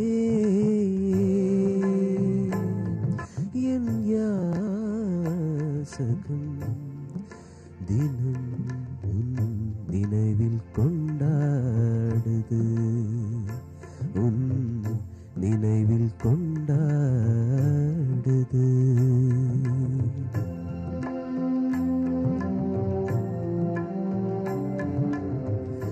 என்னுயிரே என்னுயிரே உன் ஞாபகம் தினம் என் விழியில் வந்தாடுது என் விழியில் வந்தாடுது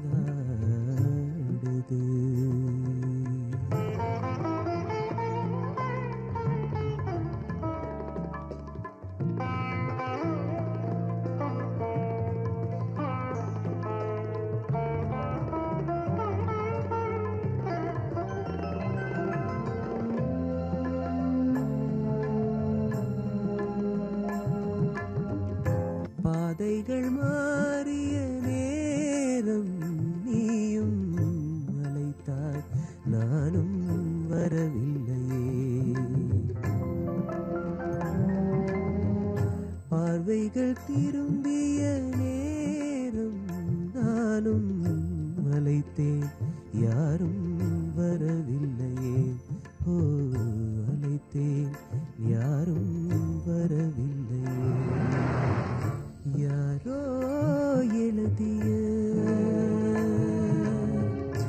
யாரோ எழுதிய தப்பு கணக்கு என்னுயிரே என்னுயிரே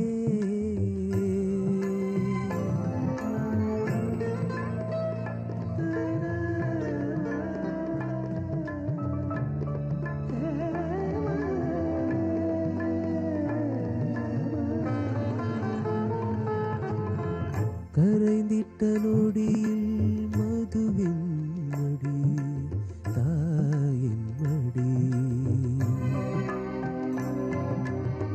பிறந்திட்ட நொடியில் தோழியின் மடி தேசிய கொடி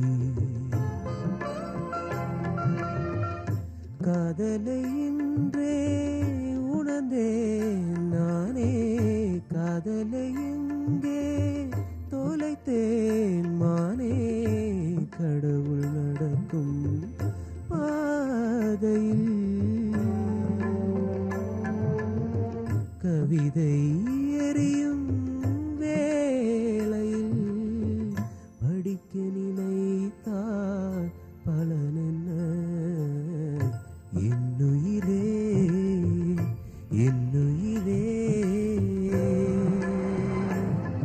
உன் ஞாபகம் தினம் என் விழியில் வந்தாடுது என் விழியில் வந்தாடுது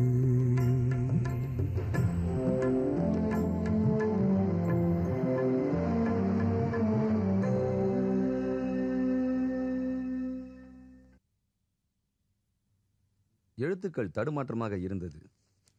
விஸ்வநாதன்ற கேரக்டரை கொல்லணுமா வேண்டாமான்னு ஒரே கன்ஃபியூஷன். இந்த கதையில ஒரு பெண் முக்கிய கதாபாத்திரமா இருக்கா. என் பின்னே ஒரு நல்ல பவுடரின் மனம். உஷா பார்த்தசாரதி என்கிற ஹோமியோ டாக்டர். என் பேரு உஷா. ஃபோன் பண்ணிருந்தேன் நேத்து, வர சொல்லிருந்தீங்க.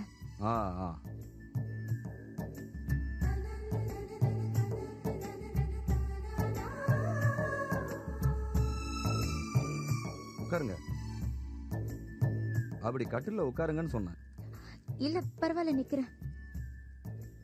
என்ன விஷயமா வந்தீங்க? ஒண்ணுல, சும்மா பாக்கலான்னு. எதுக்கு? எதுக்கும் இல்ல, சும்மாதான்.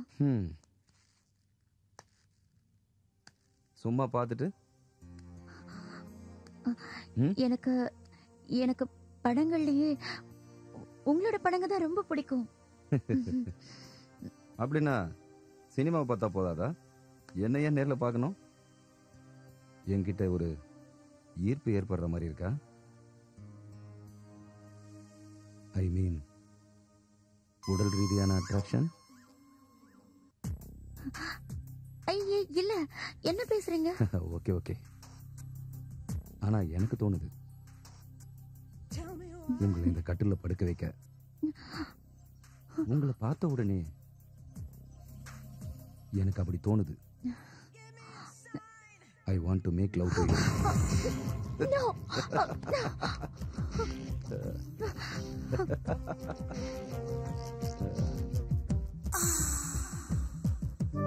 அந்த அப்பாவி ஹோமியோ டாக்டர் கிட்ட ஏன் அந்த மாதிரி நான் நடந்துகிட்டேன்னு பல தடவை நான் யோசிச்சு பார்த்திருக்கேன். அந்த திரைக்கதையை நான் முடிக்கிறதுக்கு ஒரு மேனியாக்கோட பாவத்தை எனக்குள்ள நான் உருவாக்க வேண்டியிருந்தது. அதெல்லாம் சும்மா என்னையே நான் காப்பாத்திக்கிற பிலாசபி. திடீர்னு உருவான ஒரு செக்ஸுவல் அப்பியரன்ஸ், காட்டு மிருகங்களுக்கு ஏற்படுற ஒரு உடல் ஈர்ப்பு, ஒரு வெறி. பகிரங்கமா சொல்லணும்னா அதான் உண்மை. ஆனா அதுக்கப்புறம் என்கிட்ட அவ சொன்னான், அந்த ரோனஸ், அந்த பார்பேரியன் இன்வேஷன், அதுதான் அவளை மறுபடியும் டாஃபோடில்ஸ்குள்ள வர வச்சதுன்னு. ஒரு ஹோமியோ டாக்டர், நீங்க ஒரு ரெவல்யூஷன் தான். ஹோமியோ டாக்டரா இருக்கிறதுல என்ன பிரச்சனை? ஒரு குழப்பமும் இல்ல. அதான் ஏதாவது ஒரு பிரச்சனை வரணும், எந்த பிரச்சனையா இருந்தாலும் பரவாயில்ல. அப்பதான் இதுல ஒரு இன்ட்ரெஸ்டான சுகம் இருக்கும்.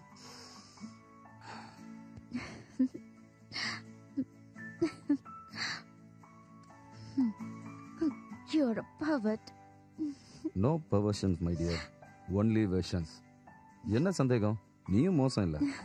ஆனா நீங்க சொல்ற ப்ரோவர்ஷன்ல ஒரு தப்பான எண்ணம் இருக்கு. That kills the party. இத பத்தி பேச வேண்டாமே. அதெல்லாம் முடியாது. நீன்னு கூப்பிடுறப்போ நாம கொஞ்சம் நெருங்கின மாதிரி தோணும். தூரமா இருந்தா போர் அடிக்கும். ஆனா பக்கத்துல இருந்து பேசும்போதும் அன்பை பரிமாறும் போதும் ஒரு ரொமான்ஸ் இருக்கும். அது ஒரு அற்புதமான சுகம். அப்போ மனைவி மேல இருக்கிற பாசம்? என் குழந்தைங்களோட அம்மான்ற ஒரு அக்கறை. எனக்கு அவ மேல பக்தி இருக்கு, ஆனா ஆசை இல்லை. யார் என்னை பத்தி என்ன சொன்னாலும் அவ நம்ப மாட்டா. எனக்கு சில தடவை தோணிருக்கு, நான் இந்த மாதிரி மற்ற பொண்ணுங்களோட இருக்கிறத நேர்ல பார்த்தாலும் நம்ப மாட்டா. என்ன அவ முழுமையா நம்புறா. அவ நம்பிக்கை என்ன நிறைய தடவை பயமுறுத்தி இருக்கு. அவகிட்ட நான் குழஞ்சு போற ஒரு ட்ரஸ்ட். நானும் ஒரு பொண்டாட்டி தான். அப்படின்னா நான் இப்ப சொன்ன சில விஷயங்கள் உன் புருஷனுக்கு பொருத்தமா இருக்கும்.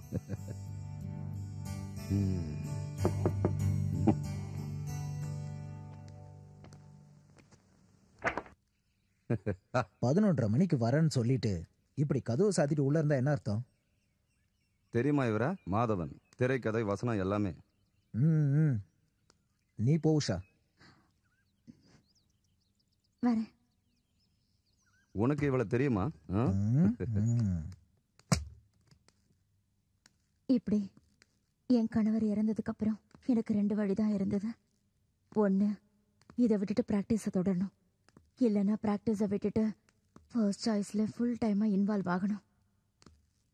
வாழறதுக்கு இதுதான் ப்ராக்டிக்கல்னு தோணுச்சு. சித்தார்த் சாருக்கும் எனக்கும் நடுவில் இருந்த உறவு. ஓகே ஓகே, அத நானே சொல்றேன். அப்பாவுடைய டைரியை படிச்சதுல இருந்தே எனக்கு தெரியும் உங்க 2 பேருக்கும் உள்ள உறவுகள் எல்லாமே. அதே ஹேய், நோ அப்பாலஜைஸ். அப்பாவுடைய தொடர்புகளை தப்பான கண்ணோட்டத்தோட பாக்குற சராசரி மகன் இல்லைனா. உண்மையை சொல்லணும்னா அப்படிப்பட்ட சில உறவுகள்ல சந்தோஷம் இருக்குன்னு எனக்கும் தெரியும். தெரிய வேண்டியதுல எனக்கு ஒரு டெலிஃபோன் கால் பத்தி தான்.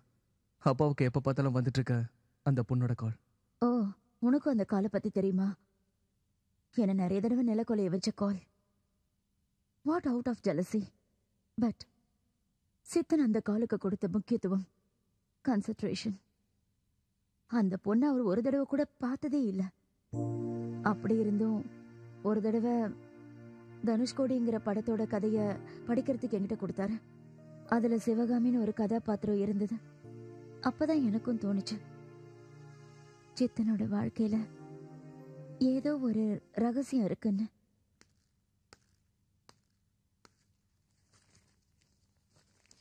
அவ்வளவு சீக்கிரம் படிச்சு முடிச்சாச்சா? 2 தடவை ராத்திரி முழுக்க. ரிலீஸ் ஆன ஃபர்ஸ்ட் டே பெட்டி எடுத்து உள்ள வைப்போமா இல்ல ஓடுமா? ஏன், என்னாச்சு? எதுக்கு இப்படி போர் அடிக்கிற மாதிரி பேசுறீங்க? என்ன போர் அடிக்கிறேனா? எப்போவாவது போர் அடிச்சேன்னா இல்லை இப்போ மட்டும் போர் அடிக்கிறேன்னா?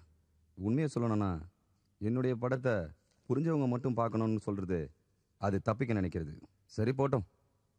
என் வாழ்க்கையில் நான் பகிரங்கமாக ஏற்றுக்க முடியாத என்னுடைய ஆசை நாயகி, என்னுடைய பேரழகி உஷாவுக்கு இந்த கதையில் ஏதாவது சந்தேகமா? ஒன்றும் இல்லை, ஒரு கியூரியாசிட்டி தான். யார் அந்த தனுஷ்கோடி கதாநாயகி சிவகாமி?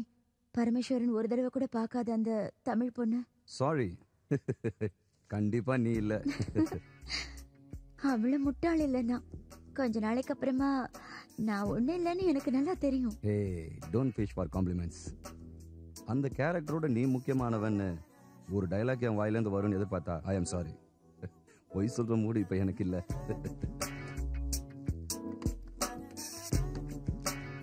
பரவாயில்ல, உண்மையை சொல்லுங்க. சித்தார்த்தனோட சிவகாமி யாரு? என்னுடைய உண்மையான வாழ்க்கையிலிருந்து நான் கொண்டு வந்த கதாபாத்திரம் தான் சிவகாமின்னு நீங்க உறுதியா சொல்லும் பொழுது I feel more enticed to you. It makes you more desirable.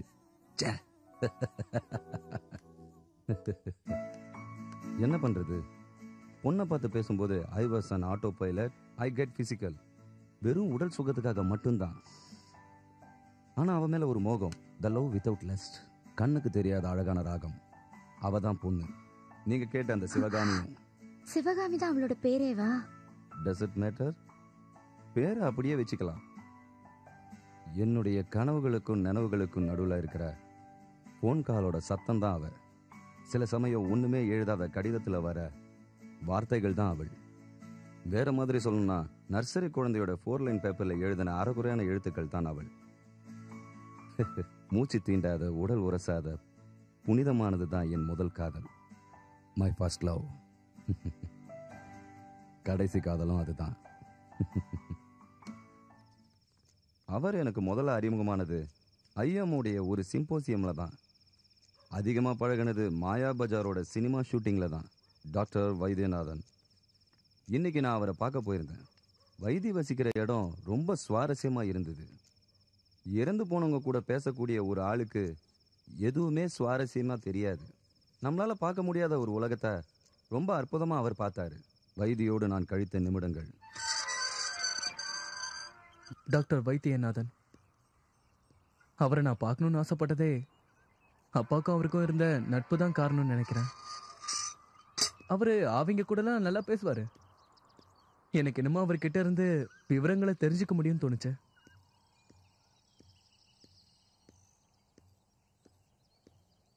பெரிய பணக்காரங்களா வாழ்ந்து அவங்க இறந்து போனதுக்கு அப்புறம் அவங்க வீட்டை பார்த்துக்கிறதுக்கு ஆள் இல்லாம பாலடைஞ்சு போன நிறைய பங்களாக்களை நான் பார்த்துருக்கேன். அந்த மாதிரி ஒரு பாழடைஞ்ச பங்களால தான் அப்பாவுடைய நண்பர் டாக்டர் வைத்தியநாதன் வாழ்ந்துட்டு இருந்தாரு.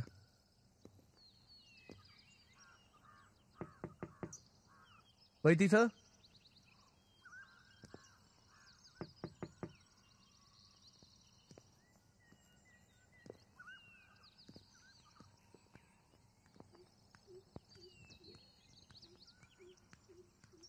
அண்ணா இங்க டாக்டர் வைத்தியநாதன். அண்ணா உங்களதான், ஏதாவது சொல்லுங்க.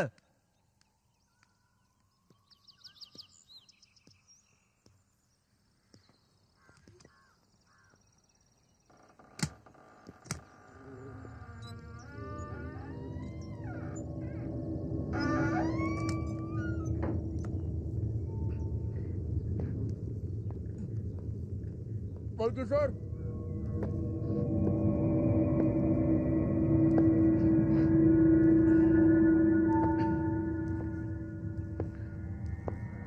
வைத்தி சார்,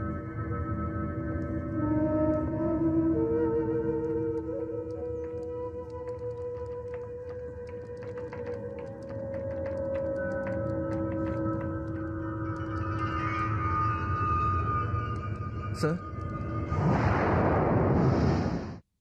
நான் அவரை பார்த்தப்போ ஏதோ மேலிக்னன்சி பாதிச்சு அவருடைய குரல் போயிடுச்சுன்னு கேள்விப்பட்டேன்.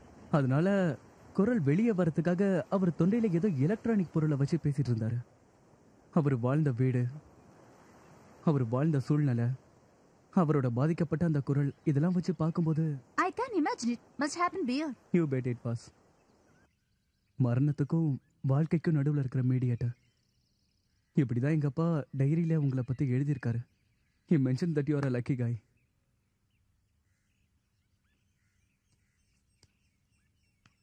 லக்கி, இது அதிர்ஷ்டமான்னு எனக்கு தெரியல. சில வருஷங்களுக்கு முன்னாடி இது அதிர்ஷ்டம் நினைச்சு ஒரு மனுஷன் வாழ்ந்துகிட்டு இருந்தான். ஒரு கலைஞன். ராமர் கோயிலுக்கு போயிட்டு திரும்பி வரும்போது திடீர்னு வழியில ஆவிகளை நேர்ல பார்த்தாரு. பயந்து போன அவரோட அதுங்க பேச ஆரம்பிச்சது. குடும்பத்துல இருக்கிறவங்க எல்லாம் அவரை பைத்தியம் முடிவு பண்ணி சங்கிலியால கட்டி போட்டு அவஸ்தைப்படுத்தினாங்க. அவர் தான் மணி ஐயர், எங்க அண்ணன்.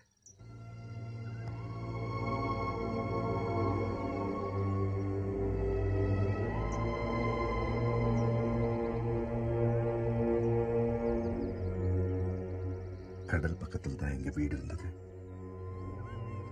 வெண்மையான அந்த கடல் அலைகளோட எப்பவும் ஆசையோட விளையாடிட்டு இருப்ப என்ன அவருக்கு ரொம்ப பிடிக்கும்.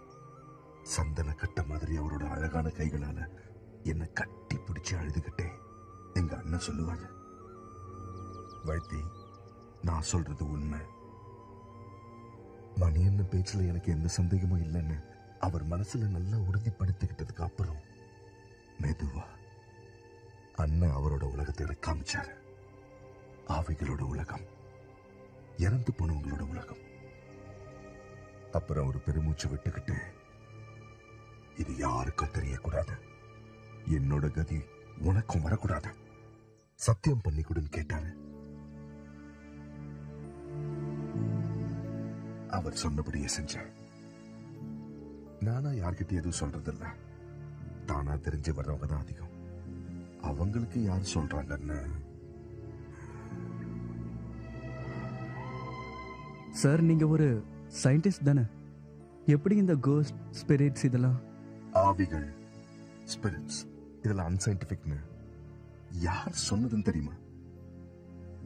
மனுஷன் பயப்படுற ஒவ்வொரு விஷயத்தையும் அன்சைன்டிபிக் அப்படின்னு சொல்லி தூக்கி போடுறப்பதான் நாமளும் அதை அதிகமா நம்ப ஆரம்பிக்கிறோம். லெட்ஸ் ஃபேஸ் இட் ஆதி, அவங்க இருக்காங்க நமக்கு நடுவுல, நம்மள சுத்தி. பைபிள்ல கோஸ்ட் பத்தி ரெஃபரன்ஸ் இருக்கு. சாமுவேல் 22:15 படிச்சிருக்கீங்களா? ரிசர்ச் எல்லாம் தெளிவா சொல்லுது, உயிரோட இருக்கிறவங்களுக்கும் இறந்து போனவங்களுக்கும் நடுவுல எந்த ஒரு வித்தியாசமும் இல்லைன்னு. நாம அவங்கள பார்க்க முடியும். நீங்க என்ன பார்க்குற அளவுக்கு அதே ஷார்ப்போட. சில சமயம் கண்ணாடியில ஒரு பிரதிபிம்பமா, சில சமயம் ஒரு வாசனையா, சத்தமா, ஸ்பரிசமா. ஒரு சாதாரண மனுஷனா, சில சமயம் ஒரு பூவா, உலகத்துல இருக்கிற எந்த உருவத்திலையும். இந்த மாதிரி அவங்கள பார்க்க பல வழி இருக்கு. அப்ப எங்க அப்பாவை நான் பார்க்க முடியுமா? தோணணும், அவருக்கு தோணணும், அவருக்கு தோண வைக்கணும்.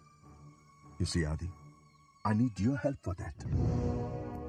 சித்துவுக்கு ரொம்ப பிடிச்ச பர்ஃப்யூம்ஸ், புக்ஸ், சாப்பாடு, அது இதுன்னு just move and they'll come.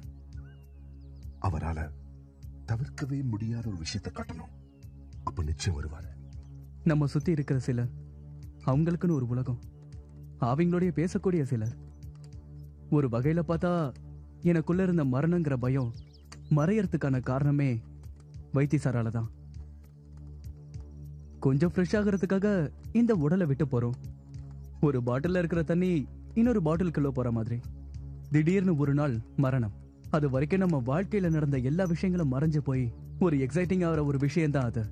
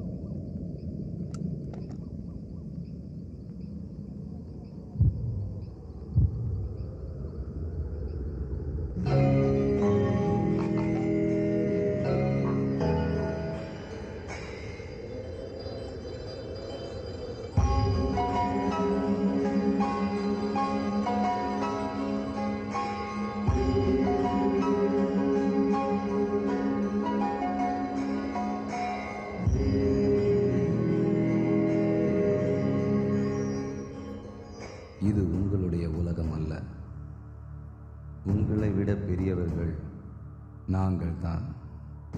இங்கே இருந்து மோகங்கள் இல்லாமல், வெறுப்புகள் இல்லாமல், உங்களை எல்லாம் பார்த்து, உங்கள் முட்டாள்தனங்களை பார்த்து சிரிக்கின்றோம்.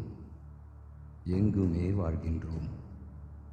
சொல்வதற்கு கொஞ்சம் தயங்காத ஒரு சுதந்திரம். மரணம்தான் என்றும் நிரந்தரமான ஜனனம் என்று நீங்கள் அறியும் நிமிஷம்தான் வாழ்க்கையை புரட்டி பார்க்கும் தருணம். அதை காலத்தின் கையில் ஒப்படைத்து விடுங்கள்.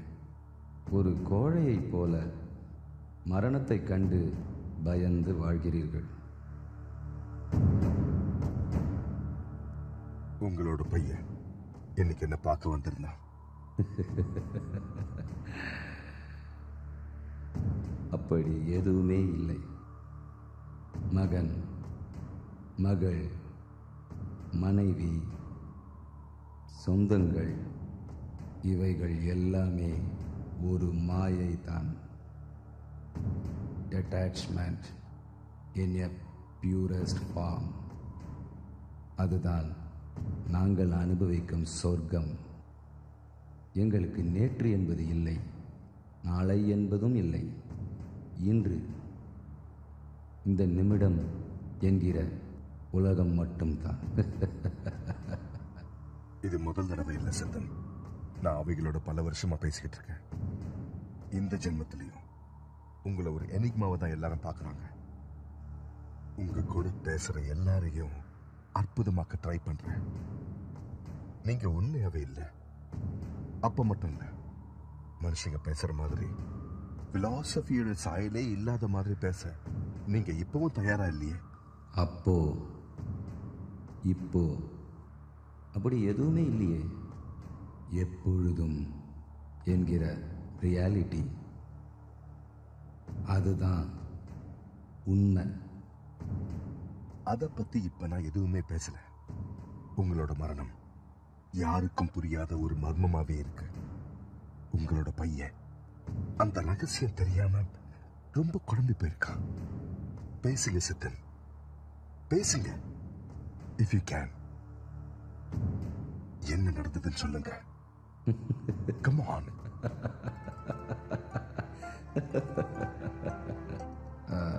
அவன்கிட்ட போய் சொல்லு. நான் இறந்து போயிட்டேன்னு வருத்தப்படவே வேண்டாம். ஐ எக்ஸிஸ்ட் ஈவன் நவ். உங்களால இந்த மாதிரி மாயாஜாலெல்லாம் காட்டி என்கிட்ட மறைக்க முடியாது சித்தன். உங்களுடைய உலகத்தோட பயணங்களை நிறைய பார்த்தவன்னா அங்க எனக்கு நிறைய நண்பர்கள் இருக்காங்க. Carry on Siddhan, carry on, carry on this game. நான் கண்டுபிடிச்சிடுவேன். ஓ ஓ என்னுடைய அன்பிற்குரிய எல்லா உயிரினங்களுக்கும் என்னுடைய அன்பான வாழ்த்துக்கள். You are a negotiator.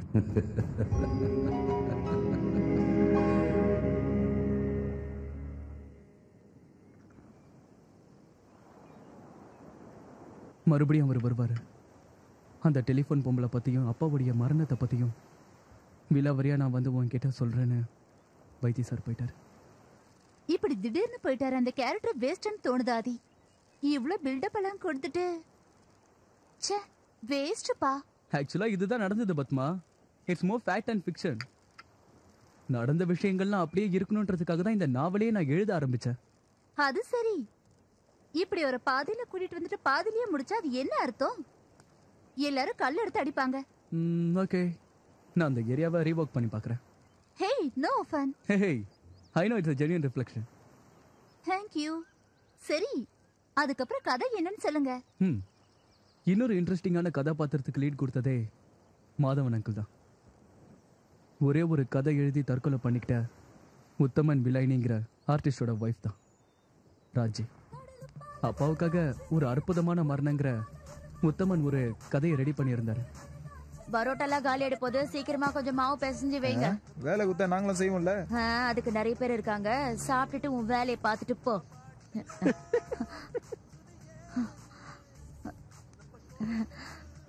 நீங்க சித்தன் சாரோட நீங்க தானே ராஜி? வணக்கம். உட்காருங்க.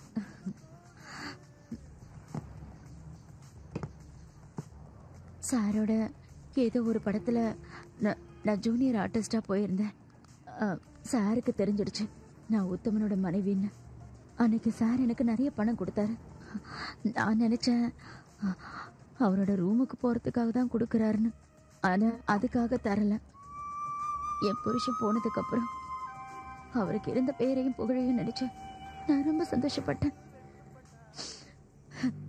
அதுக்கப்புறம் ஒவ்வொரு நாளும் சார் என்கிட்ட ரொம்ப நல்லா பேசுவாரு. என்ன தினம் ஷூட்டிங்க்கு வர சொல்வாரு. எக்ஸ்ட்ரா பணமும் கொடுப்பாரு. அந்த படம் முடிஞ்சதுக்கு அப்புறம் ஒரு தடவை நான் சாரை வேற ஒரு வீட்டுல போய் பார்த்தேன். அந்த வீட்டோட பேரு டாஃபோடில்ஸா? டாஃபோடில். அதான் அந்த பேரு தான்.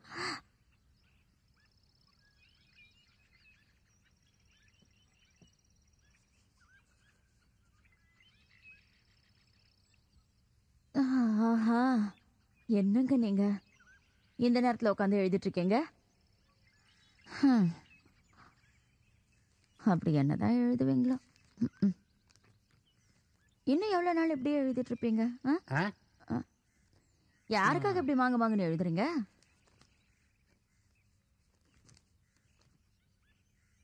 என்னங்க ஒரு நிமிஷம், நான் சொல்றத கொஞ்சம் கேளுங்களேன். கொஞ்சம் நில்லுங்க.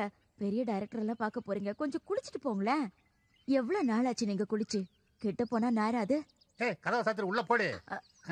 நான் பிறந்தப்ப நரசம்மா குளிப்பாட்டினதோட சரி, இவ பெருசா சொல்ல வந்துட்டா. பத்திரங்க. என்னங்க முகத்தையாவது கழுவிட்டு போலாம்ல? ஐயோ, முதல்ல நல்லா குளிடா, உடம்புக்கு எதனா ஆக போகுது. நல்லா அப்பா ஜன்னி வந்துடும் போல இருக்கா.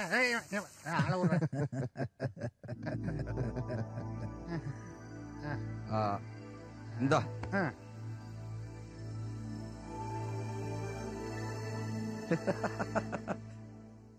அப்போ இதுதான் ஒரிஜினல் நிறமா?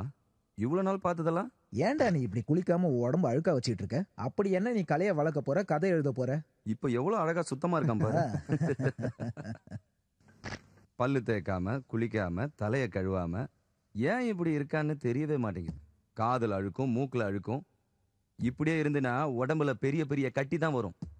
மனுஷனுக்கு உடம்புல பாதி நோய் வரத்துக்கு காரணமே இப்படி குளிக்காம இருக்கிறது தான். இங்க பாருடா, இனிமே ஒழுங்கா காலங்காத்தால குளிச்சுட்டு வீட்டை விட்டு கிளம்பு, இல்லன்னா அடிச்சு பல்லுகளெல்லாம் நொறுக்கிடுவேன். அட போத விடு சித்தா. விடுறதா? இவனை நம்ம வளர்த்து விட போறோம் இல்லையா மாதவன்? வளர்த்து என்ன பண்ண போறோம் தெரியுமா? இனிமே வர பிலிம் ஃபெஸ்டிவலுக்கெல்லாம் தாடியை வளர்த்து ஜிப்பாவை போட்டு விட்டு அப்படியே பரம்பரையா பெரிய கதை எழுதுற ஆள் மாதிரி ஒரு பில்டப் கொடுத்து தியேட்டருக்கு வர ஒவ்வொரு ஆடியன்ஸையும் இவனை, இந்த லூச ஆராதிக்கிற ஒரு கலைஞனை மாத்தணும்.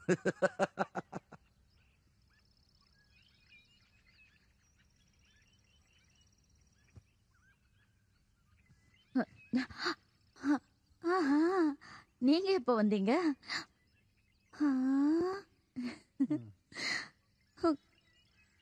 உள்ள வாங்க.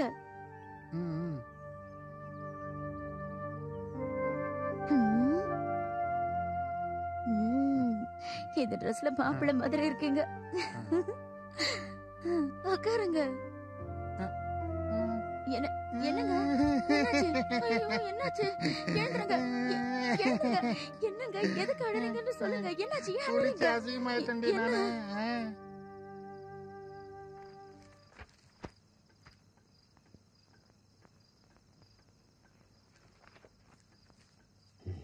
அற்புதமான ஒரு மரணம்.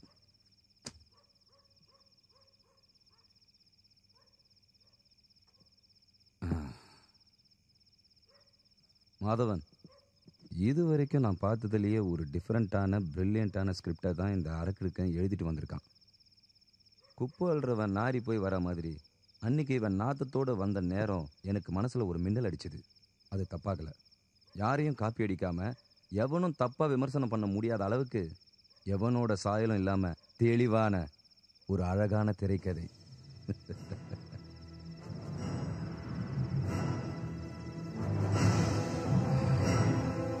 மாதவன், இந்த ஸ்கிரிப்டோட பேஸ் என்னன்னு தெரியுமா? இந்த உலகம் வாழணுக்காகவா இல்ல செத்து போனவனுக்காகவா? நம்மளை விட இறந்தவங்க தான் அதிக நாள் வாழ்ந்திருக்காங்க. இறந்து போனவங்களோட எண்ணிக்கையை விட இப்ப வாழ்ந்துட்டு இருக்கிறவங்களோட எண்ணிக்கை ரொம்ப கம்மி. அதையும் விடுங்க, இவ்வளவு நாள் நம்ம வாழ்ந்து என்ன பிரயோஜனம்? அவங்களோட தானே யதார்த்த உலகம், வாழ்க்கை. ஒரு புதிய வாழ்க்கையை தொடங்கணும்னா நாம செத்து தானே ஆகணும். A fantastic positive light. டே நிறுத்து. அதிகமா சிகரெட் குடிச்சா இறந்து போயிடும்னு தான் நான் சிகரெட்டையே நிறுத்தினேன். இப்படி ஒரு அடியா பயங்கரமா கதை எழுதிட்டு இருந்தா மரணமா மண்ணாங்கட்டியன். டே உத்தமா, எடுத்துட்டு போடா, இதெல்லாம் போடா. அவனை அப்படி சாதாரணமா எடை போடாத. அவன் இங்க இருக்கிறதுக்கு எல்லா தகுதியும் இருக்கு. சார், மனசு நிறைஞ்சிருச்சு சார். இது எல்லாம் நீங்க பெருசா சினிமாவை எடுக்க வேணாம் சார். என்ன புரிஞ்சுக்கிட்டீங்கல்ல, நல்லா தெரிஞ்சுக்கிட்டீங்கல்ல, என் கதை உங்களை திருப்திப்படுத்திருச்சு இல்ல, அது போதும் சார். உங்ககிட்ட நான் ஒரு விஷயம் கேட்க போறேன் சார். தயவு செஞ்சு கொடுப்பீங்களா?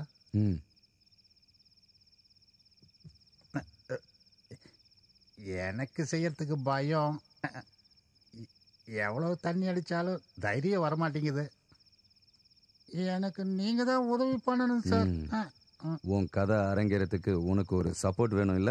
உத்தமா,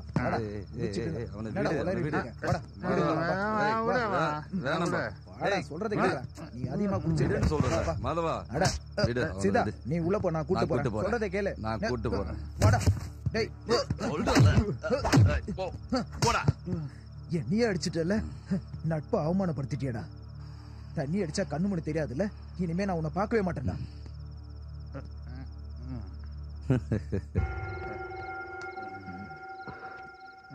மாதவன் ஒரு 1 நம்பர் பயந்தாங்கொழி. இதெல்லாம் நீ பெருசா எடுத்துக்காத, நாளைக்கு எல்லாம் சரியாயிடும். நாங்க எப்பவுமே இப்படிதான். சரி, நீ உன் விஷயத்த சொல்லு. நீ எப்படி பிறக்க விரும்புற பர்த்டே பாய்? அது கேக்குறியா? அது வந்து நான் நிம்மதியா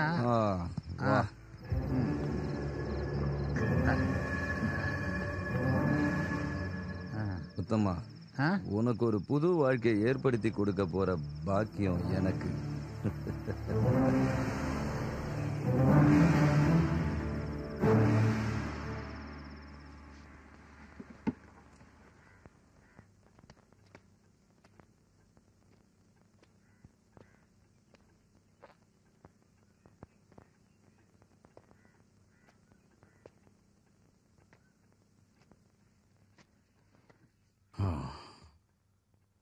யாரோ சொல்லியிருக்காங்க, சாதாரண பொண்ணு உடல் சுகத்தை கொடுக்கறது ஏதோ வாழ்க்கை நடத்துறதுக்குன்னு சொல்றாங்க. அது ஒரு உண்மையான பொய்ன்னு சொல்லுவேன். நான் கேட்ட கேள்விக்கு நீங்க இன்னும் பதில் சொல்லல. எதுக்காக என் புருஷனை? அவன் ஆசைப்பட்டான், அவனுடைய தேவை. நான் அவனுக்கு உதவி பண்ணேன். சும்மா சொல்றீங்க. சுயநினைவை இழந்து அப்படி பண்ணிருக்கீங்க இல்ல? இல்ல, உனக்கு எப்படி சொல்லி புரிய வைக்கிறதுன்னு எனக்கு தெரியல. எப்படியும் கண்டிப்பா அவனே செஞ்சிருப்பான். அன்னைக்கு இல்ல, நான் என்னைக்கோ வேற ஒரு மோசமான வகையில அவன் ஆசைப்பட்ட மாதிரியே. எனக்கு அவனை ரொம்ப பிடிக்கும். என்னென்னமோ சொல்றீங்க சார். உங்களுக்கே புரியாம என்னென்னமோ பேசுறீங்க. அழகான காலை பொழுதுல கண் விழித்து இயற்கையை பார்க்கலான்னு வெளியே வந்தேன். மரக்கிளையில தொங்கிட்டு இருந்த உன்னோட உத்தம புருஷனை பார்த்த உடனே எனக்கு முதல்ல தப்பா நினைக்காத, சிரிப்பு தான் வந்தது. நல்ல தெளிவான போராடக்கூடிய சக்தி இருக்கிற நம்முடைய மனசுல முடியுமா முடியாதாங்கிற சந்தேகத்துல உயிரை விட்டுட்டான் உன்னுடைய உத்தம. இந்த உலகத்துல கான்ட்ரடிக்ஷன் மட்டும் ஒரே ஒரு கிளையில தொங்கிக்கிட்டு இருக்கிற மாதிரி. நானா எதுவும் செய்யல, கயிறுக்கு சுருக்கு போட்டது கூட அவன்தான். மரத்து மேல ஏற கஷ்டப்பட்டப்போ கை தாங்கல அவனை ஏத்தி விட்டேன். ஏதோ என்னால அவனுக்கு முடிஞ்சது அவ்வளவுதான்.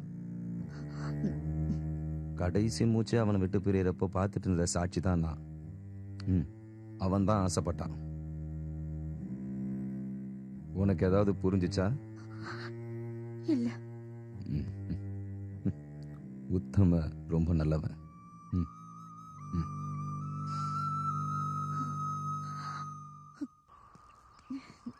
இத வார்த்தைக்காக சொல்றேன்னு நினைக்காதீங்க.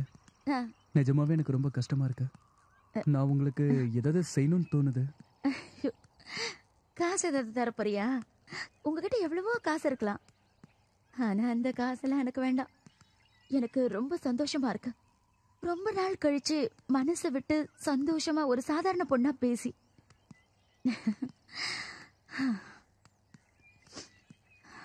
அதுக்கப்புறம் நீங்க எப்பயாவது அப்பாவை பார்த்திருக்கீங்களா? பார்த்தேன். அவரு கூப்பிடாமலேயே நான் ஒரு தடவை அவரை போய் அங்க பார்த்தேன். ஆனா சார் ஏதோ மன கஷ்டத்துல இருந்தார் போல இருக்கு. இதுக்கு முன்னாடி நான் அவரை அப்படி பார்த்ததே இல்லை.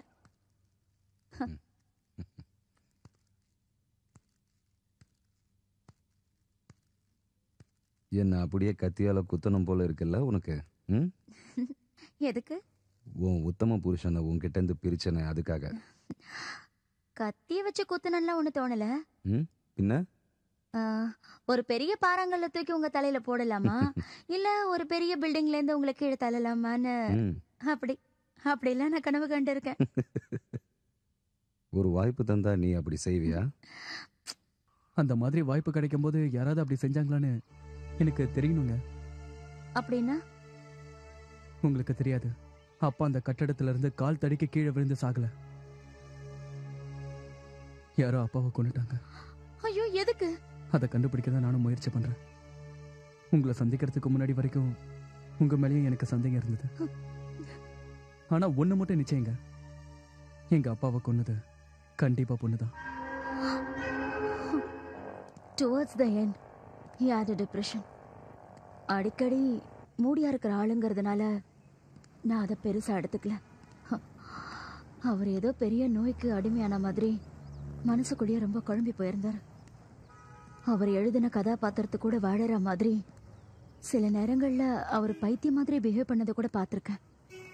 அந்த மாதிரி எதுவும். அப்புறம் அன்னைக்கு சம்மந்தமே இல்லாம உங்க அம்மாவை பத்தியும் தனக்கு எப்பவும் ஆர்வம் உண்டாக்குற சூசைடல் ஃபேன்சி குறிச்சி பத்தியும் சொன்னாரு. இன்னும் ரொம்ப நாள் கிடையாது என்னுடைய அழகான டாக்டர் அம்மா அப்படின்னு ரீச்சல் மெத்தாகி சொல்றா. ஓ, அவங்கள பார்த்துருக்கியா? அது போட்டோம், ரொம்ப கேவலமான ஒரு நோய். ஏய், புழுத்து செத்து போகன்னு சொல்லி சினிமாவில் நிறைய டைலாக்லாம் பேசியிருக்கேன். என்னுடைய மரணம் எந்த சமயத்தில் அதுக்கிட்ட ஒப்படைப்பேன்னு காத்துக்கிட்டு இருக்கு. போதும், வேணாம். என்னை பற்றி நான் கவலைப்படலை. என் மனைவிக்கு முன்னால் ஒரு குற்றவாளியாக நான் கைகூப்பி நின்றுக்கிட்டு செய்த தவறுகளுக்கு மன்னிப்பு கேட்கணும், அப்புறம் விடுதலை வாங்கணும் போல இருக்கு. நான் மூத்திரம் போனேன்னா கூட ஒருத்தரை எதிர்பார்க்குற நிலைமை எனக்கு வேண்டாம். சீக்கிரமாகவே நான் ஒரு முடிவு எடுத்துடுவேன். அதுக்காக என் மனசை தயார்படுத்திட்டேன். கடவுள் இல்லைன்னு நான் நிச்சயமாக சொல்லுவேன். ஆனால் இந்த வாழ்க்கையை முடிச்சுக்கிறதுக்காகவே, ஒரு தைரியத்துக்காகவே கடவுளே நான் ஒரு சில சமயம் கூப்பிட்டுருக்கேன். மை டியர் என் ஆசை நாயகி உஷாவே, suicide is my salvation. Can you be of any help? மரணத்தோட எல்லையை தொடுறதுக்காக நான் காத்துட்டு இருக்கேன். ஒத்த சேர்ப்பியா? அப்புறம் இன்னொரு விஷயம், என் மரணம் எந்த காலத்திலையும் யாருக்குமே தெரியாத ரகசியமாவே இருக்கும். மை டியர், எப்படி சித்தார்த் இறந்தான், all name will be written about it. என் காலத்துக்கு அப்புறமும் எப்படி சித்தார்த் இறந்தான்னு அதிபுத்திசாலிங்க கூட தேடிக்கிட்டே இருப்பாங்க உஷா. சோ ப்ராமிஸ் மீ, என்னோட சேர்ந்து இந்த ரகசியத்தை நீயும் காப்பாற்றுவேன்.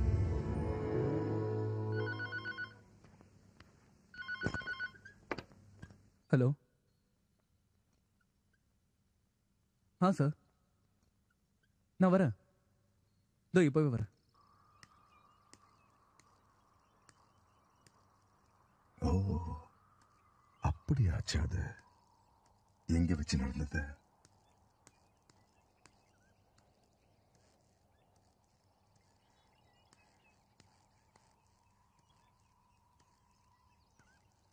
ஹாஸ்பிட்டலுக்கு யாரும் கூட்டிட்டு போலியா? நேஷனல் ஹைவே தானே, யாராவது வந்திருப்பாங்கல்ல. கஷ்டம். வைத்தி சார்,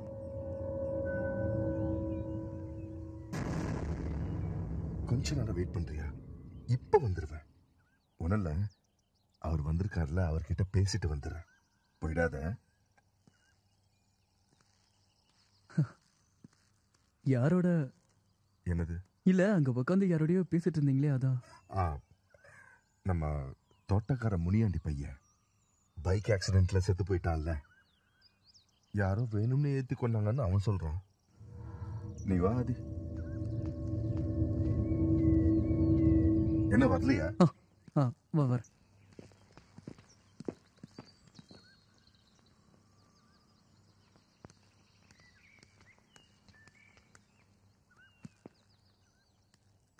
உங்க அப்பா இருக்காரு, the most encourageable soul I've ever met. என் முன்னாடி வந்தாரு, எல்லா கேள்வியும் கேட்டேன், போட்டு மடக்கி பேச வச்சிடலாம் நினைச்சேன். ஆனா ஒரு புடி கூட கொடுக்கலையே. உனக்கு எந்த விஷயமும் தெரியக்கூடாதுன்ற மாதிரி அவர் ரொம்ப உறுதியா இருக்காரு. அவரோட மரண ரகசியம் உன்னை நிலக்குலைய வச்சிரும்னு அவர் பயப்படுவார் போல இருக்கு. பட் அவர்கிட்ட பேசிக்கிட்டு இருந்த அந்த கம்யூனிகேஷனுக்கு நடுவுல அந்த டேஃபோடில்ஸ்ல இருந்து எனக்கு ஒரு நல்ல லீட் கிடைச்சிருக்கு.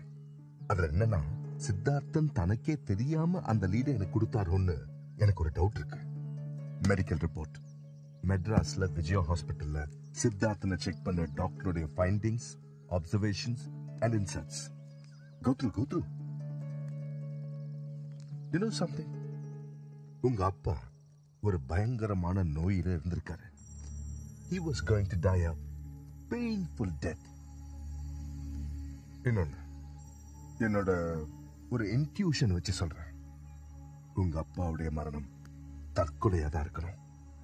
தன்னோட உடம்ப நோய் கொஞ்சம் கொஞ்சமா சாப்பிடுறத பார்க்க சகிக்காம அவரு வைத்தி சார் சொன்னதுல இருந்தே ஐ வாஸ் பிரிட்டி கன்வின்ஸ். இந்த பத்திரிகையிலையும் சினிமாலையும் நான் பார்த்த வரைக்கும் he was capable of such madness. நான் நினைச்சேன் என்னுடைய தேடுதல் அதோடு முடிஞ்சிருச்சுன்னு. ஆனா அதுக்கெல்லாம் முட்டுக்கட்டை வைக்கிற மாதிரி ஒரு நாள் கீதா என்னுடைய ரூமுக்கு வந்தா. கீதா என்னுடைய தங்கச்சி. ஆமா, சித்தி என்ன சொன்னாங்க உன்னுடைய வேலையை பத்தி? எனக்கு ஒன்றும் ஃபேண்டஸியாக தோணலை. கொஞ்ச நாள் வேணா வெயிட் பண்ண ஃபார் அ பெட்டர் ஜாப்.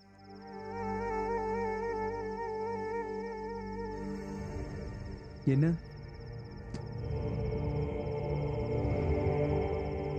ஏய், என்ன ஒரு மாதிரியா இருக்க? என்னால யாருக்கிட்டயும் சொல்ல முடியாத கொஞ்ச நாளாவே இதை என் மனசுக்குள்ள போட்டு வச்சிருக்கேன். இதுக்கு மேலேயும் முடியாது. எப்படியாவது இதை உங்ககிட்ட சொல்லிட்டேன்னா கொஞ்சம் நிம்மதியா இருப்பேன். நீ எனக்கு என்ன தண்டனை வேணாலும் கூட, கொல்லணும்னு நினைச்சா கொன்னுடு. அப்பாவோட குடி ரொம்ப அதிகமாயிடுச்சு. வீட்டுக்கு வர்றது ரொம்ப கம்மியாயிடுச்சு. எப்பவும் டேஃபோடில்ஸ்ல தான் இருக்காரு. மாதவன் அங்கிளோட பையன் துஷார் தான் எனக்கு ஒரு வைத்தியனை பத்தி சொன்னா. குடிப்பழக்கத்தை நிறுத்த முடியாத நிறைய பேர் அவர் திருத்தி இருக்காரா. நான் அவரை போய் பார்த்தேன். அங்கிள், பிரச்சனை ஒண்ணும் வராதுல்ல? என்ன பிரச்சனை? இத பாருமா, இது ஒரு ஹார்ம்லெஸ் ஆயுர்வேதிக் காம்பினேஷன். முன்னாடி தானே நான் மிக்ஸ் பண்ணிட்டு இருக்கேன். உடம்புல ஆல்கஹால் ஏறுனா ஆட்டோமேட்டிக்கா வாமிட் வந்துடும். மிக்ஸ் பண்ண இதை சாப்பிட்டா உடம்பெல்லாம் எரியும். அதுக்கப்புறம் ஆல்கஹால லைஃப்லயே தொடமாட்டான். நீ வேணா பாரேன். எனக்கு உங்க மேல நம்பிக்கை இருக்கு. எங்க அப்பா மாதிரி இருந்த மாதவன் அங்கிளே நீங்க குணப்படுத்திட்டீங்க. ஆனா எனக்கு ஒரு சின்ன பயம். இது ஆல்கஹாலோட மிக்ஸ் பண்ணும்போது அவருக்கு ஏதாவது பிரச்சனை வந்துருமா? ஒன்னும் ஆகாதுமா.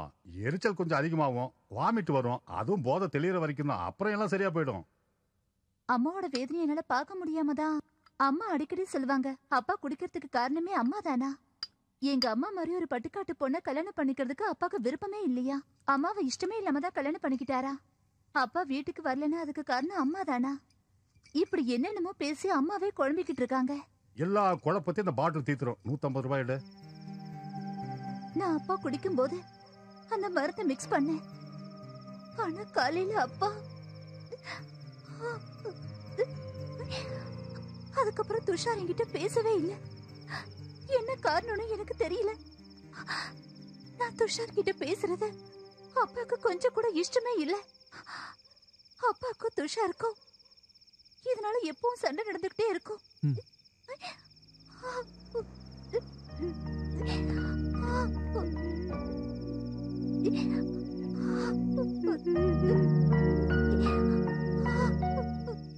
துஷாரை பார்க்க எனக்கு விருப்பமே இல்லை.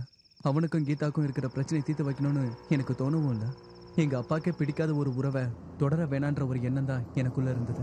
அது மட்டும் இல்லை, அதுக்கப்புறம் அவனை பார்க்கணுன்ற எந்த நினைப்புமே எனக்கு வரல. சொல்ல போனா அவன் என் பழைய நண்பர்கள்ல ஒருத்தன்.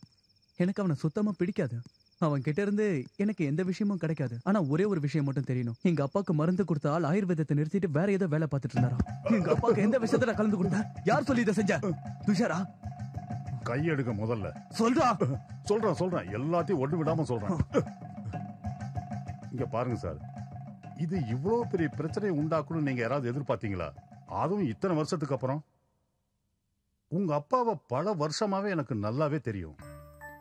அந்த துஷார் போன் பண்ணி சொன்னதுமே நான் உங்க அப்பாவுக்கு போன் பண்ணி சொல்லிட்டேன். என்ன எதையாவது கலக்கி கொடுத்து அவளை சமாதானப்படுத்தி அனுப்பிடுன்னு உங்க அப்பா சொன்னாரு. சாதாரண பச்சளை தான் அரைச்சு கொடுத்தேன். அதுல எந்த விலங்குமும் இல்ல. உங்களுக்கு சந்தேகமா இருந்தா அந்த படம் பிடிப்பாரு குண்டாலு, அந்த பாலா, அவருக்கு கூட இந்த விஷயம் தெரியும். உங்க அப்பா கூட தான் இருந்தாரு நான் போன் பண்ணி பேசிட்டு இருந்தப்ப.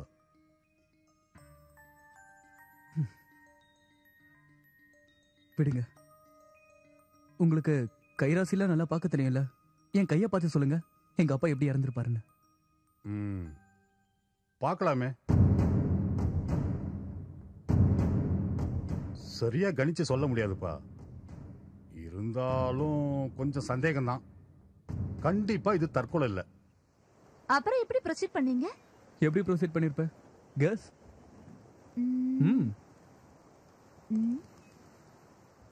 அப்பாவோட ரகசிய காதலி டெலிபோன் குரல். பரவாயில்லையே. முதல்ல இருந்தே எனக்கு அந்த பொண்ணு மேல ஒரு சந்தேகம்.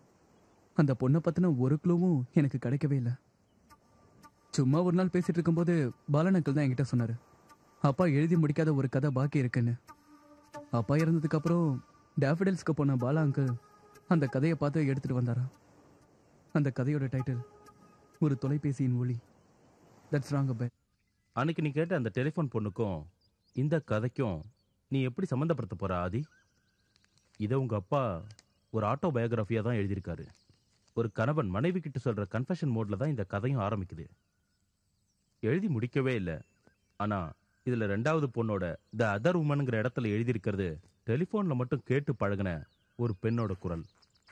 எல்லாத்தையும் சேர்த்து ஒரு அன்கானிக் கனெக்ஷன். நீ இதை படிச்சு பாரு. Maybe you'll get something. Sita, ஒரு ஜீவனோட தூக்கம் என்பது தற்கொலைதான். என்னை பின்தொடர்கின்ற நிழல் போல எப்பொழுதும் தொடர்கின்ற அந்த டெலிபோன் ஒலியின் குரலினால் ஏற்படும் தைரியம் என் சோர்வுகளுக்கு உரமாகிறது. நிற்காமல் ஓடிக்கொண்டிருக்கிற கடிகாரத்தைப் போல கடைசி நிமிஷம் வரைக்கும் நான் உங்ககிட்ட சொல்லி தீர்க்கணும். அர்த்தமில்லாத இந்த வார்த்தையை போல என் வாழ்க்கைக்கு அப்புறம் அந்த டெலிபோன் ஒலி உன்னை தொல்லப்படுத்தினா என்னை மன்னிச்சிடு. டெலிபோன் மணி அடிக்கிறப்ப அதை எடுக்கணுன்ற என் ஆர்வத்தை நீ என் கண்ணில் பார்த்துருப்ப. என் மனைவியான நீ உன்னை கஷ்டப்படுத்தின மனுஷங்களெல்லாம் உன் வாழ்நாளில் எத்தனை முறை எனக்காக நீ சபிச்சிருப்ப. உனக்கு அற்புதமான இன்னொரு ஜென்மம் கண்டிப்பாக காத்துட்டு இருக்கும். உனக்கு ஒரு நல்ல கணவனும் உன் குழந்தைகளுக்கு இன்னொரு அப்பாவா ஒரு ஆண். உன்னோட உருவமா இது இருக்காது. என்னுடைய எல்லா கெட்ட விஷயங்களுக்கும் நடுவில் சிரிச்சு சிரிச்சு நீ ரொம்பவே கஷ்டப்பட்டிருக்கமா சீதா. சுயநலமாவே எப்பவுமே நடந்துகிட்டு இருக்கனா உனக்கு எந்தவித துரோகமும் பண்ணதா எனக்கு ஞாபகம் இல்லை. தப்பு பண்ணிட்டதாகவும் நான் நினைக்கல. உனக்கு விடுதலை வேணும்னா என்கிட்ட தாராளமாக கேட்டிருக்கலாமே அப்படின்ற எக்ஸ்கியூஸ் தான் என் மனசுக்குள்ள எப்பவுமே உறுத்திக்கிட்டே இருந்தது. உன்னுடைய ரூமில் கட்டில் கட்டி போட்டு துன்பப்படுத்தும் போது என்னுடைய குற்ற உணர்வுகள் என்னை ஒவ்வொரு நிமிஷமும் உன் முன்னாடி கூனி குறுக்கி போய் கடைசியில் ஒன்றுமே இல்லாமல் சாகணும்னா என்னால் முடியாது சீதா. என்ன உனக்கு தெரியும்ல, என் உணர்வுகள் பற்றியும் உனக்கு தெரியும்ல. என் கூட நீ இருக்கவே கூடாது. என்னை நீ பார்க்கலன்னு நினச்சிக்கோ. சுத்தமாக நீ என்னை மறந்துடு. எந்த விஷயத்துக்காகவும் என்னை எதிர்பார்க்கவே கூடாது. உன்னால முடியணும்.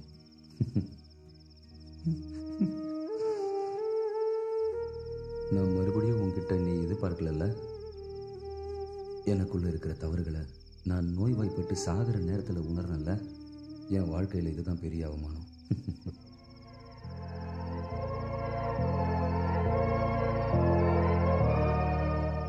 மறுபடியும் அவள் ஃபோன் காலை நான் எதிர்பார்த்து காத்திருந்தேன்.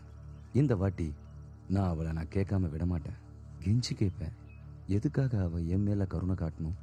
என் புகழுக்காகவா இல்லை என் சொகத்துக்காகவா? டாக்டர்கிட்ட நான் கேட்டேன், நான் சாகிறது உறுதினா இந்த மண்ணுக்குள்ளே என் உடம்ப போட்டு மூடி மறைக்காம உங்க ஆஸ்பத்திரிக்கே எடுத்துக்கங்கன்னு சொல்லிட்டேன். என்னது, நீ அதை ஒத்துக்க மாட்டியா? கர்ம பலனெல்லாம் செத்ததுக்கு அப்புறம் கண்டிப்பா செஞ்சே ஆகணும்னு சொல்றியா? அது என்னால முடியாது. எத்தனை ஜோசியக்காரனை பார்த்தாலும் சரி, விதியை யாராலும் வெல்லவே முடியாது. உன்னால எனக்கு உதவி பண்ண முடியுமா? நான் கண்ணை மூடுறதுக்கு முன்னாடி, மரணம் என்னை தொடறதுக்கு முன்னாடி என் கடைசி ஆசையை நிறைவேற்ற நேர்ல வரியா? சுயநலத்துல தான் நான் கேட்கிறேன். கண்ணை மூடுறதுக்கு முன்னாடி இந்த குரலோட அழகிய நான் பார்க்கணும். வர முடியுமா? நான் வரேன்.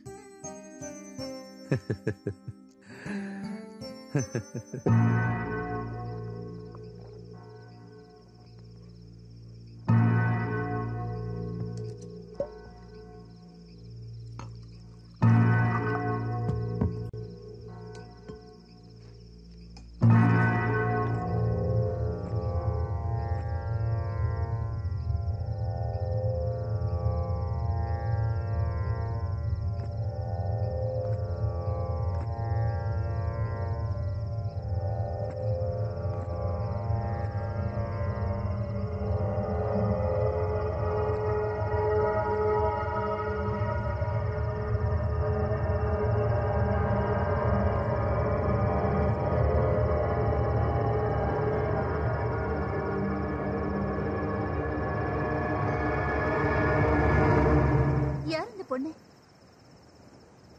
ஆதி யாருன்னு கேக்குறானே. சொல்ல முடியாத. உங்களை கொண்டு கடல்ல தூக்கி போட்டுருவேன். ஏன் இப்படி டென்ஷன் பண்றீங்க? யாருன்னு சொல்லுங்க ப்ளீஸ். நீ தான் பெரிய புத்திசாலியாச்சே, நீயே கண்டுபிடி. You won't get it out of my mouth. நாவலோட என்ன படிச்சா எனக்கு தெரிய போகுது. ஹேய், இல்ல, நாவல்ல கடைசியில அப்பா இறந்துட்டாருன்னு தான் எழுதியிருக்கேன்.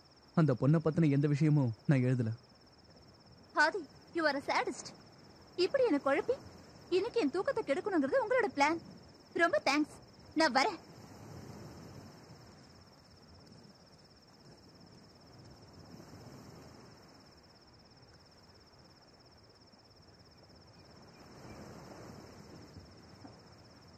அம்மா, உங்களோட அம்மாவா?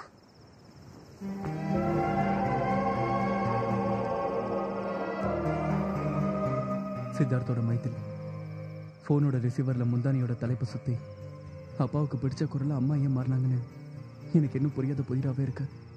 ஆனா அவங்க செஞ்சதும் தப்புன்னு எனக்கு தோணல.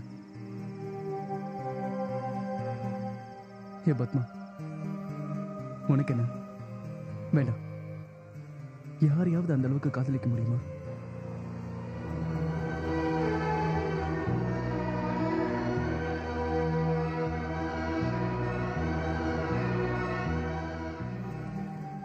பட் அது உங்களுக்கு எப்படி தெரியும்? அது அம்மா தான் எப்படி கண்டுபிடிச்சீங்க? நீ நம்ப மாட்டேன், இருந்தாலும் சொல்றேன். எனக்கு அப்பா சொன்னாரு, எழுத முடியாம தூக்கமே வராத நிறைய ராத்திரிகள்ல என் கூட இருந்திருக்காரு.